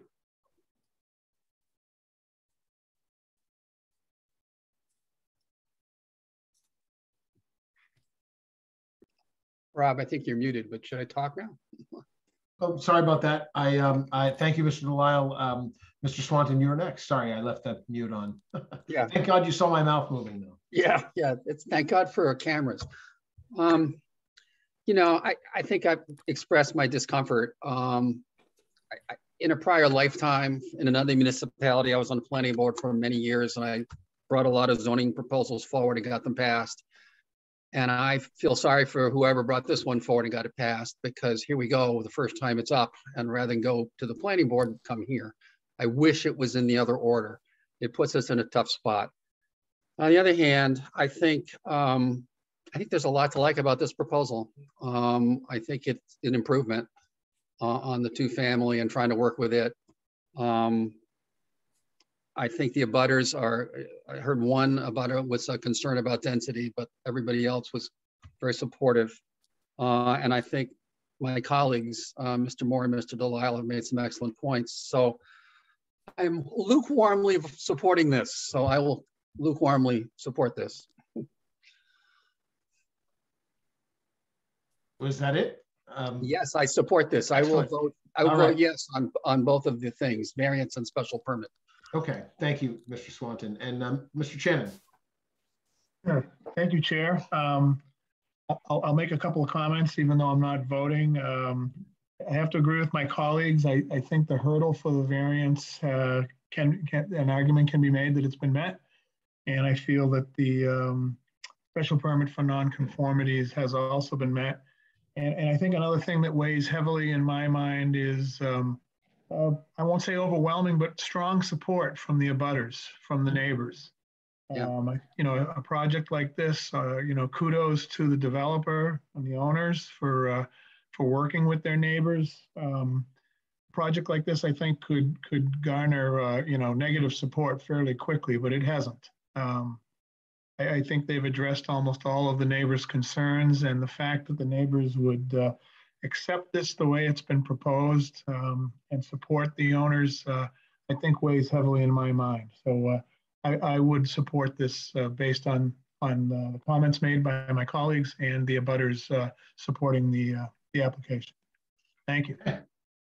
Thank you, Mr. Chairman. Mr. Bennick. Yeah, I'll be brief.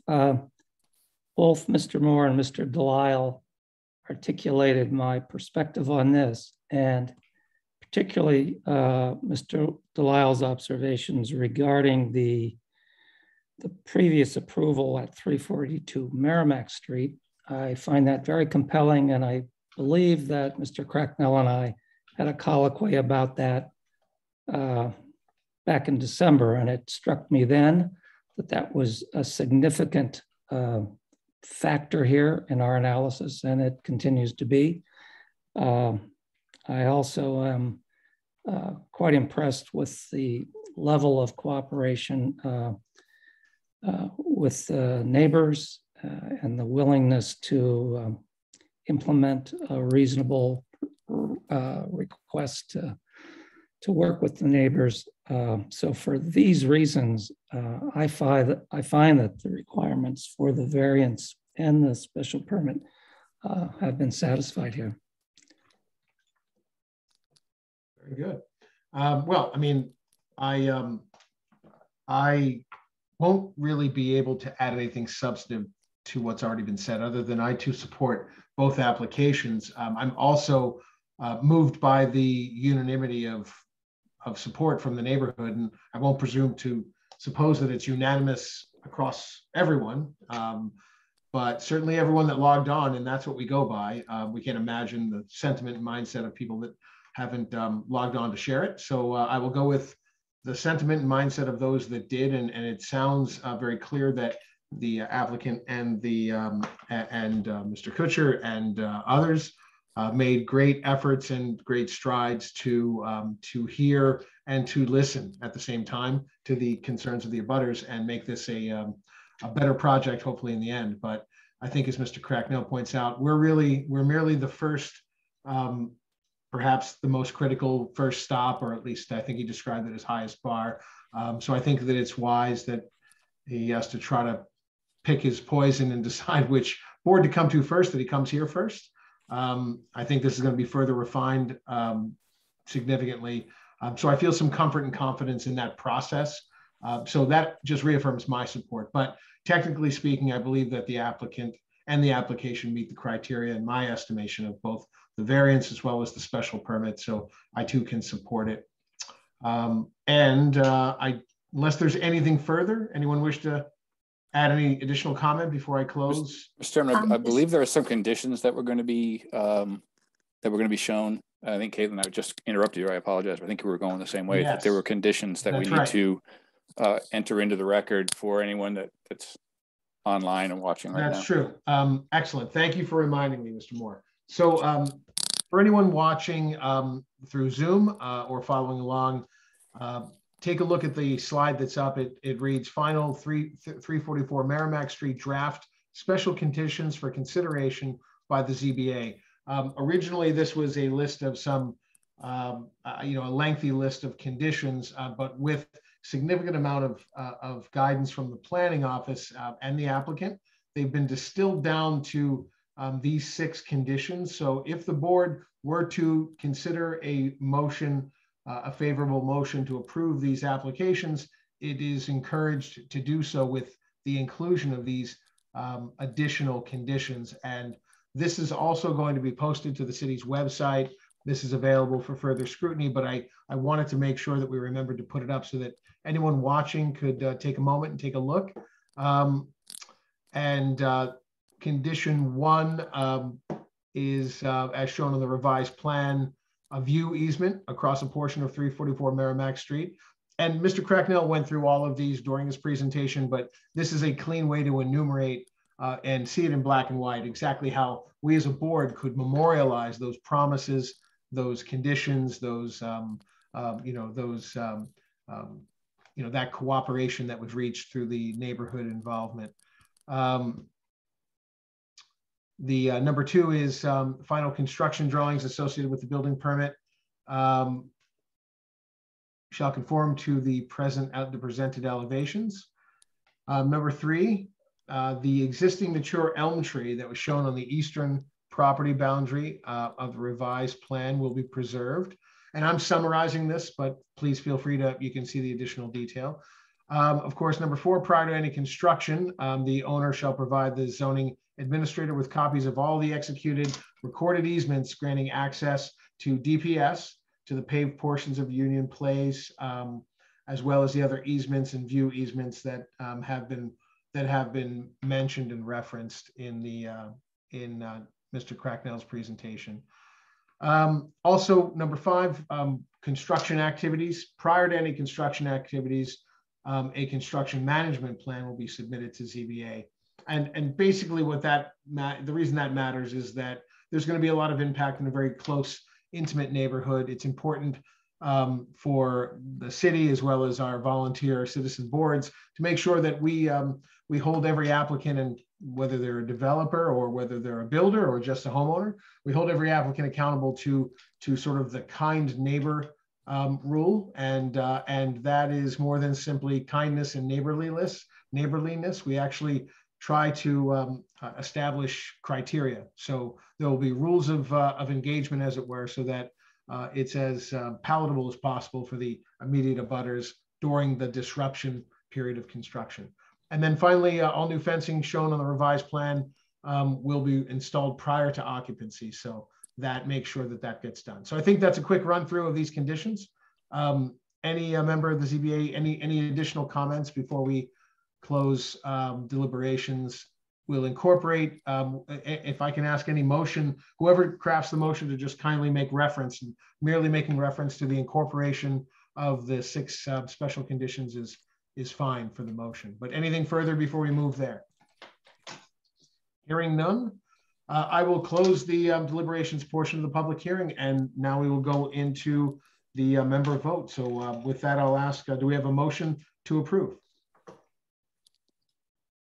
I'll make, Mr. Moore, I'll make a motion to approve the variance application for 344 Merrimack Street. That's VAR 21-31 or 3, sorry, 3, with the final list of special draft conditions provided by the planning department and partially summarized by you this evening in this meeting.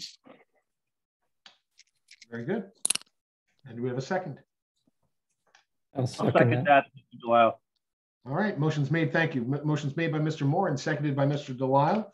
And we will take these one at a time. So let's, we'll start with, and actually, Mr. Moore, which you made a motion to approve which one? I did the variance. Very good. Okay.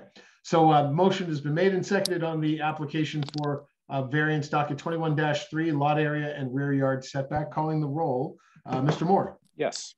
Mr. Delisle? Yes. Mr. Shannon? I'm sorry, Mr. Shannon, you're not voting, correct? Correct.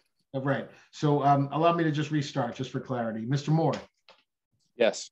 Mr. Delisle? Yes. Mr. Swanton? Yes. Mr. Bennick? Yes. Rob Champetti, I vote yes. That's 5 in the affirmative. The ayes have it. The motion carries and the variance 21-3 is approved. Do we have a motion to approve the special permit for nonconformities, expansion of pre-existing nonconforming structure? Greg, I have a question on I this. will move. Oh, I'm sorry, Greg. Before that, do we have to attach these conditions to the special permit for nonconformities as well, or no? Yes, we should. Okay. Okay. I will move that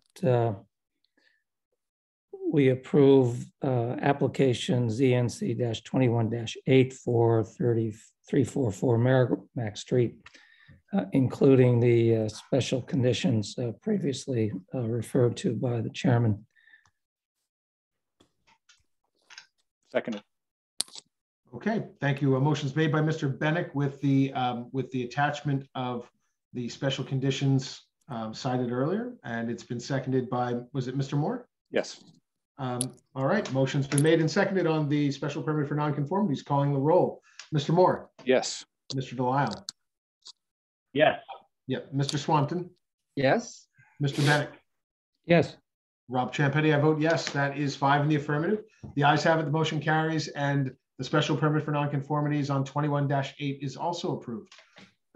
Thank you, Mr. Cracknell and Mr. Kutcher, and to all of the neighbors and abutters that took the time to come out this late evening and offer your comments, your thoughts, and be part of the process. We certainly thank you. It makes our job a bit easier to understand where folks are coming from. So thank you. Thank you, members. Thank So you, Rob, thank you very much. Yes. Rob, just real quick, I would be remiss if I didn't thank you all for your time, your due diligence, your consideration of what we've gone through here in the last couple of months. You know, I think most of you, I don't know most of you personally. My day job is a municipal planner. I work full-time with planning boards, historic commissions, and zoning boards of appeals in Portsmouth. And I think you guys did a fantastic job putting us through a level of effort that hopefully everybody should go through to do a great job for the city and give us a fighting chance. Thankfully, it wasn't Groundhog Day and we were not back in December. And I think you really challenged us to address those issues and reach out to the neighbors, listen better, and come up with a better way to make this project a greater success. And so whatever happens at the Historic Commission or the Planning Board, that's beside the point. I think, you know, I'm proud to say you guys represent the city of Newburyport, a city I love, even though I don't live there. And I again commend you for, again, not making this easy. It shouldn't be. And I'm glad I was able to work as hard as you to work with the neighbors and get where we are. So thanks for your time. And I appreciate it. Thanks very much. Those are kind sentiments. We appreciate it. And good luck. Thank you. All right. Very good. So that concludes our public hearings for this evening. We'll close public hearings in our agenda. We're going to open up our business meeting and undertake the approval of the minutes. We have the minutes from Gretchen Joy for January 25th, 2022. Do we have any comments or revisions, or in the absence of that, do we have a motion to approve? So moved, Ken Swanton. All right. Seconded. Been, Mr. Moore. Made by Mr. Swanton and seconded by Mr. Moore on the approval of the minutes of 1:25:22. Calling the roll, Mr. Moore? Yes. Mr. Delisle? Yes. Mr. Swanton? Yes. Mr. Chagnon? Yes. Mr. Bennick? Yes. Yes. Betty, a vote yes. 6 in the affirmative. The ayes have it. Motion carries. Minutes are approved. Thank you. Lastly, we have put on the agenda at my request and I think we've all talked about this, the discussion of rules and regulations, section 4.3. It's within our authority to refine and define sort of the bylaws that govern how we do business. I think it's with the spirit of full disclosure and public input, or at least public awareness, that I asked that it be put onto this agenda so that everyone had fair notice, or anyone who cared. And I think it's it's a limiting factor that I think I had proposed for everyone to discuss and see where we land. But I'd like to set a bylaw that going forward we never put more than 5 matters on any agenda docket, and in the form of any continuance that we, of course, within discretion, we adhere to that 5 docket rule as well. And I think it's the best version of ourselves to not be saddled into the late evening after working all day as we all do, with all the other commitments we have. But it's in the interest of the community and the public to not sit in on something like that, possibly late in the evening, and expect that to sort of be a fair shake. So I think if we limit it to 5, and we obviously, my proposal of the change would propose to allow for discretion, to grant relief to that limit, and we can undertake that on a case-by-case basis on a majority vote of the board. Let's say, for instance, we know we have something that's very, very quick, and something else that's also very, very quick comes on. We may want to put both on, just in the interest of moving 2 things on and off our docket and getting them done. It may be in our interest to do that to keep things moving at a pace. But I want to make sure that the applicants and the pool of applicant and public constituents that are out there are on full and fair notice that we are going to hold that line of 5 on real substantive applications, so that everybody has a fair understanding of the tempo of our work, and we can have an expectation of getting off Zoom by 10:30 instead of 11:30, 12 o'clock. So those are my thoughts. That's my proposal, and this is the time to discuss it. Tell me what you think, or whether we want to frame it up. Rob, can I ask a question? Good. Sure. Thanks. With regard to the limit of 5, would a minor modification count towards that limit, or is it just public hearings? It was just for public hearings, and however, we should exercise I think we should exercise the privilege of being sort of our thinking selves. If we see something coming with the help of Caitlin, with the help of Andy, that is going to be really lengthy, even though it's a minor modification. Let's say it has a lot of public, let's just say for whatever reason it's coming through and it's going to be tedious. We can exercise our discretion and say, all right, we will count that one, or we will, we'll docket that in a way that's thoughtful to the rest of the docket of that particular evening, and we'll have to rely on Caitlin and the planning office to sort of be our advance eyes on that. But if we give them sort of the guidance of this new bylaw, then they're well advised, and I think they'll exercise their best judgment to try to keep it at a reasonable docket volume. Okay, thank you. Yep. Yeah, you bet. Anyone else? Jennifer has her hand up. Oh, sorry. I didn't notice that. I thought Jennifer Blanchet gets to just talk whenever she wants. She's our zoning administrator. I didn't know we had to recognize you, but what I just thought I'd wait my turn. Yeah. I am just curious. I know Diane was curious for clarification on this. When we are scheduling in the office new public hearings, we do currently limit them to 4 new public hearings on any agenda. So I think perhaps what is happening, and this may be a management thing more than an ordinance change issue, where we get continuances at the last minute, I think is where you're seeing public hearings piling up. So I did hope to have you clarify your intent here. If this is somehow limiting the ones we're scheduling for their first hearing to 4 or 5, as the case may be, or if you're saying there can be no continuances beyond putting 5 on the agenda. Yeah, so I mean, it's a great question, Jennifer, it's a great question.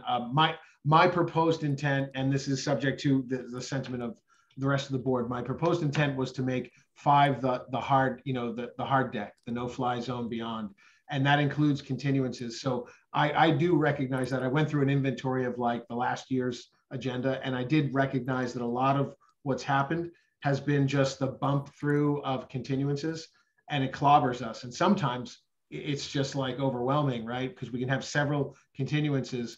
I think we just have to consider 5 as 5, and that's inclusive of continuances. Because at the end of the day, it's the same thing. A continuance is being continued because it was too long likely to be finished, or it couldn't be finished, or it got refined, or maybe it was just scheduling. But whatever the case is, we have to assume that it has the ability to be as full a hearing as any other hearing when it actually goes full forward. So the only way to really kind of protect the spirit of this sort of docket limit is to presume that everything that's landing, with the exception of minor modifications, everything else that's landing is a public hearing, and whether it's continued or not, it will occupy a segment on our docket. And I think, we should plan for 5. So does that, I don't know if is that clear, or does that clarify it? This is Andy. I certainly think for the office, it's clear.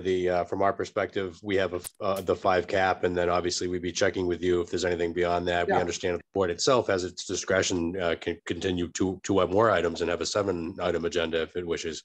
But we understand from our perspective that we'll be holding to the 5 and letting applicants know that they be out to the next agenda if necessary. I mean, that's basically what we would hope, and it's you guys, in the planning office, you already have a tough job, and so regrettably we're adding maybe one more task, but I think it's a task that will relieve some of the pressures, in that you hold the line, as a representative voice before we even see anything to the public, that it's 5, and if there's in your judgment, and you guys know better than us, if it looks like there's a rationale to be able to slip in a 6th, I think it's in our interest to get something quick done, even if numerically it pops over the 5, because otherwise it's just going to be kicked down the road. If we can get it done and still sort of meet the spirit of what we're trying to do, which is to be able to be not overly tired and taxed, and not overly fatigued and dragged into the evening, then that's what I think we would want to do. So you guys will have that line and hold that line, and then if there's something to discuss, we can discuss it as a board, offline in advance, and see whether the board, as in a majority, feels like we should add that 6th to the. I'd like to make a comment. Sure, please.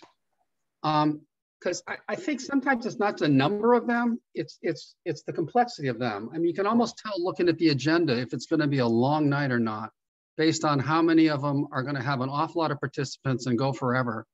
I guess my question would be, what happens if you put 5 of them on, and it's 11 o'clock at night, and we've only made it through 4 of them? I mean, I almost think there should be as part of this, we should think about having an endpoint where, we don't ask people to go beyond a certain hour, because I just think it's not fair to the public. It's not fair to us. I don't think people are getting a quality discussion. I totally agree with that, Ken. I'm sorry, I didn't mean to cut you off.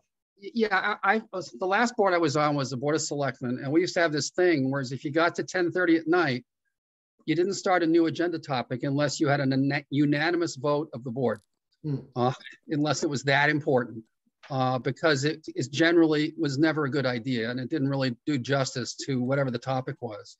So I'm kind of, I guess that's my concern. You have a limit of 5, that's great. But if you have 3 of these, like a brine and a, you know, and a 2 Neptune and a couple of them on the same meeting, good luck. You're not going to make it through 5 of them. And so I almost think there should also be a sort of a stated point that we don't go beyond a certain hour, because it's just not fair without Mr. Delisle having to say, hey, guys, let's stop. Right. If I could, you know, I appreciate that sentiment, Ken. And so my thinking is this. First, it's really 4 plus 1, because the planning office already dockets only 4 new public hearings. We're assuming that there's always going to be one continuance that needs to have sort of like a reserved seat, which is where that 5 came from. But what I'd like to do, and tell me if this, you know, if you feel this is sort of a reasonable way to proceed. I'd like us to start here and then keep a close eye on how things go. And if we see that happening, we will revisit this very type of, you know,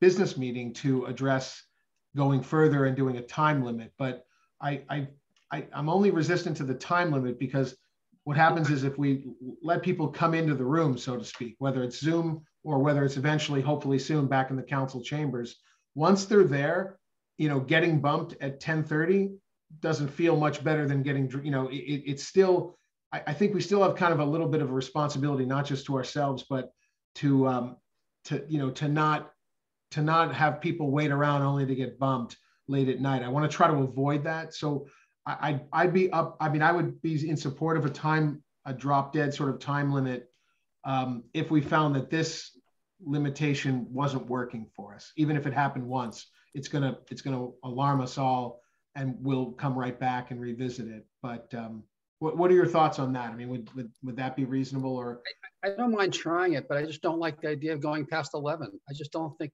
I don't think we're getting a quality judgment out of us. No question. What does everyone else think? I mean, do we want to? I mean, that would be a step, you know, even more limiting than I'd originally thought. But I certainly want to hear what everyone thinks about, in addition to the docket limit of 5, you know, of a hard 5, to also having a time limit of 11 p.m. You could have a time limit of 11 unless we unanimously agree to continue. If it's like totally obvious to everybody, you know, just got another 5 minutes here, let's get it done. But I just, like the one where Stephen blew the whistle, I think that was pretty obvious that we should stop there to all of us. Okay, let me just go around the horn real quick and see what everyone thinks. Mark, what are your thoughts? Yeah, I mean, I think that's a good idea, and I think the docket being 5, since I think you said, and I think it's been brought up, I think Jennifer mentioned it too, it's like the issue, well, everyone knows that the issue with our docket getting jammed is the number of continuances, and oftentimes we get pressured into doing the next weeks because it's kind of a minor thing, and they've been putting it off, and you know, the onus will be on us to say no on the continuance. Sure. So we have a lot of control over the continuance calendar if we choose to do it, and we should do that. So I think 5 is good. I think, you know, we'll be able to be firmer with our continuances and not just give in to the next one because we feel pressure to and convinced. And on the time limit, if it's I mean, I think the majority vote, I think, makes a lot of sense, because I think we're all in agreement. There's only so much brain power in a day, and I agree. And I think that if it's, as long as it's said, you know, majority unanimous, right? Not majority. I think that's a good way to go. Okay. Stephen, what do you think? Certainly, there is a diminishing return after a certain hour. That is for sure. I think that, you know, it makes sense, and maybe you know, us taking a step like that would also cause our applicants to sort of economize, you know, the limited time of this board rather than the unlimited time of the board.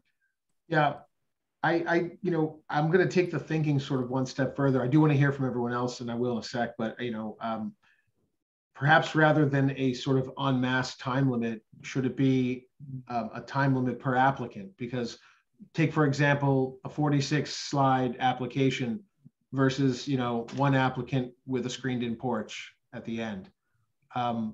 That could happen, right? You know, so there's almost a built-in disequity in this time limitation.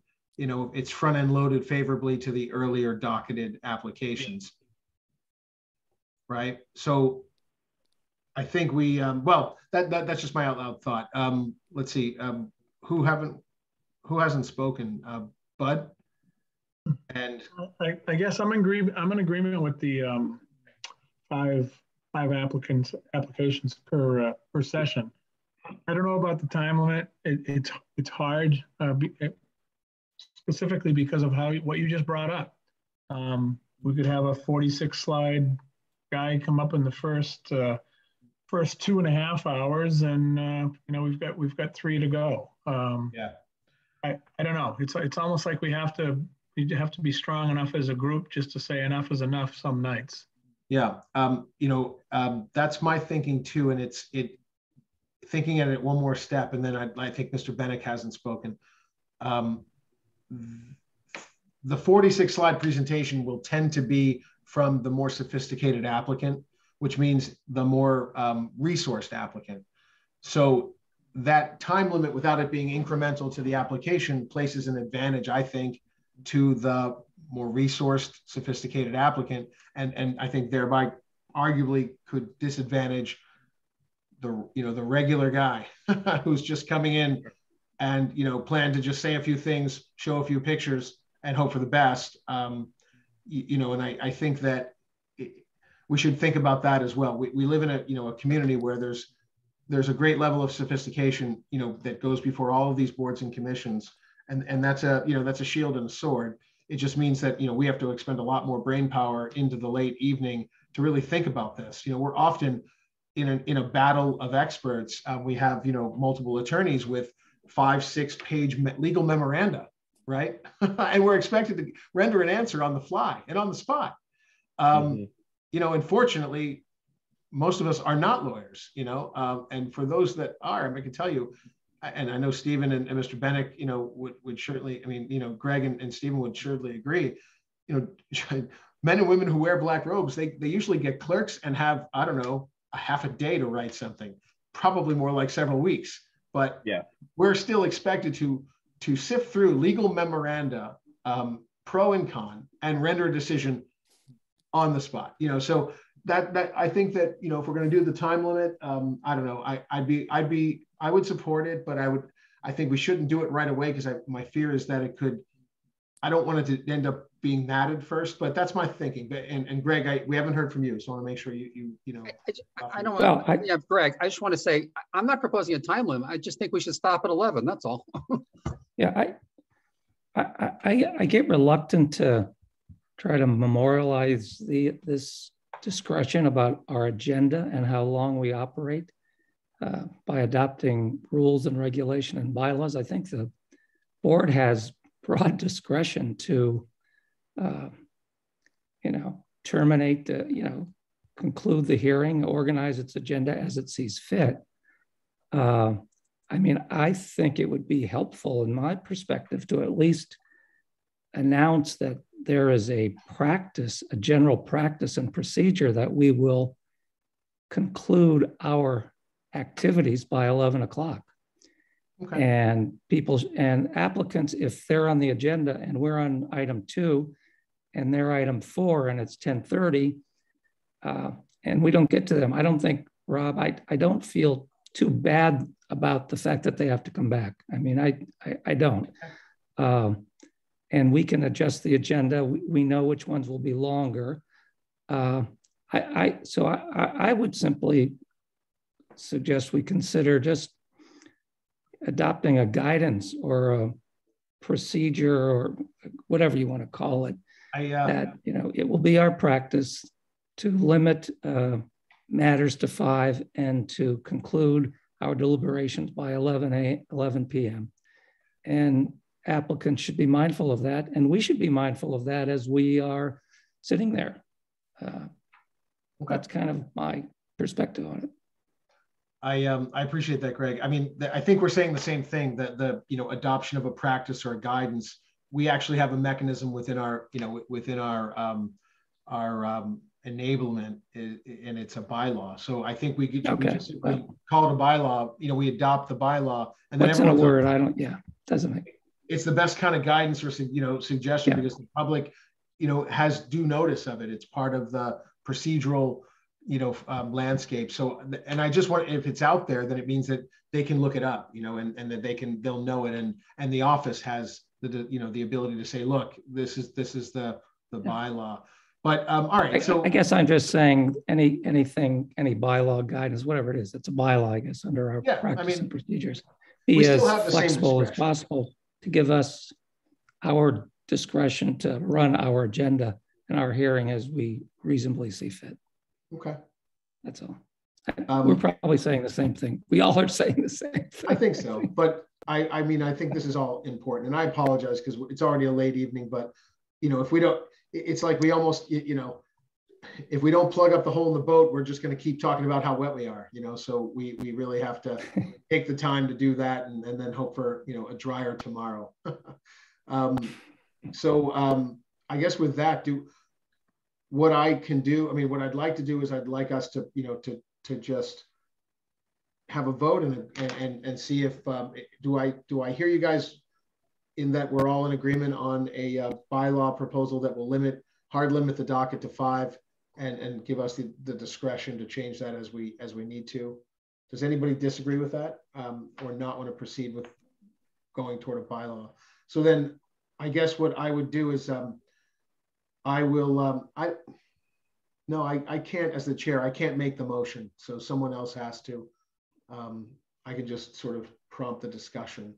But if we make a motion and then I run the vote and the roll, then it becomes our published bylaw, and the planning office has will have the ability to enforce it and bring to our attention any exceptions that they believe are appropriate. I'll make a motion to adopt a bylaw for the board that limits the number of items on our agenda at any one time to 5. Yeah, that's great. Second it, Bud Shagnon. All right. Thanks, Bud. Motion's made by Mr. Moore and seconded by Bud Shagnon on a new bylaw for the Zoning Board of Appeals to limit the docket on any given hearing night to 5 applications, whether they be continuances or new public hearings, with the discretion of the board to grant relief, when the board sees fit, I guess. Is that a fair restatement, Mark? That's not what you said exactly, but just so that. No, you put a lot more color onto it. That makes sense. I don't presume to need to put any words in your mouth. I just want to make sure that, like, poor. I have a not so wonderful economy with words, so no, it's all good. Yeah. All right. Hey, Rob, don't you mean by discretion of the board chair, not by the board? The board can't, right? I actually envision it to be more inclusive than that, by a majority of the board. But you're the one making up the agenda. We can't do that as a group. Okay. Then we'll start there. And if it looks like it's a problem, we can revisit it. You're right. That becomes like an administrative pain. I think we have the motion. It's made and seconded with discretion by the chair on any relief. Calling the roll, Mr. Moore. Yes. Mr. Delisle. Yes. Mr. Swanton. Yes. Mr. Chadgan. Yes. Mr. Bennick. Yes. And I vote yes. That's 6 in the affirmative. The ayes have it, and the motion carries. The bylaw on section 4.3 on the agenda is adopted. So Jennifer, Caitlin, does that, and I don't know if Andy, you're here too. Does that all make sense? Does that seem clear? You guys have to, honestly, you have to work with it. It does. Fair. Thank you. All right, great. I have no other updates, and I don't, I think we've hit everything we wanted to hit this evening. Andy, do you have any updates or anything you want to point out? Not at the moment. Thank you. The short-term rental units is coming back on discussion on the 16th. If you're interested in tracking the planning board and city council hearing. Yep. That's all. Thank you. Thanks for that reminder. Okay. Do we have a motion to adjourn? No moved. All right. Motion's made and seconded. All those in favor, just say aye. Aye. Aye. Any opposed? The ayes have it. And Meeting's adjourned. Thanks, everybody. I appreciate the extra time. Have a good Have a good night. Thanks, everybody. Have a nice evening. Good night, everyone. Good night. Take care.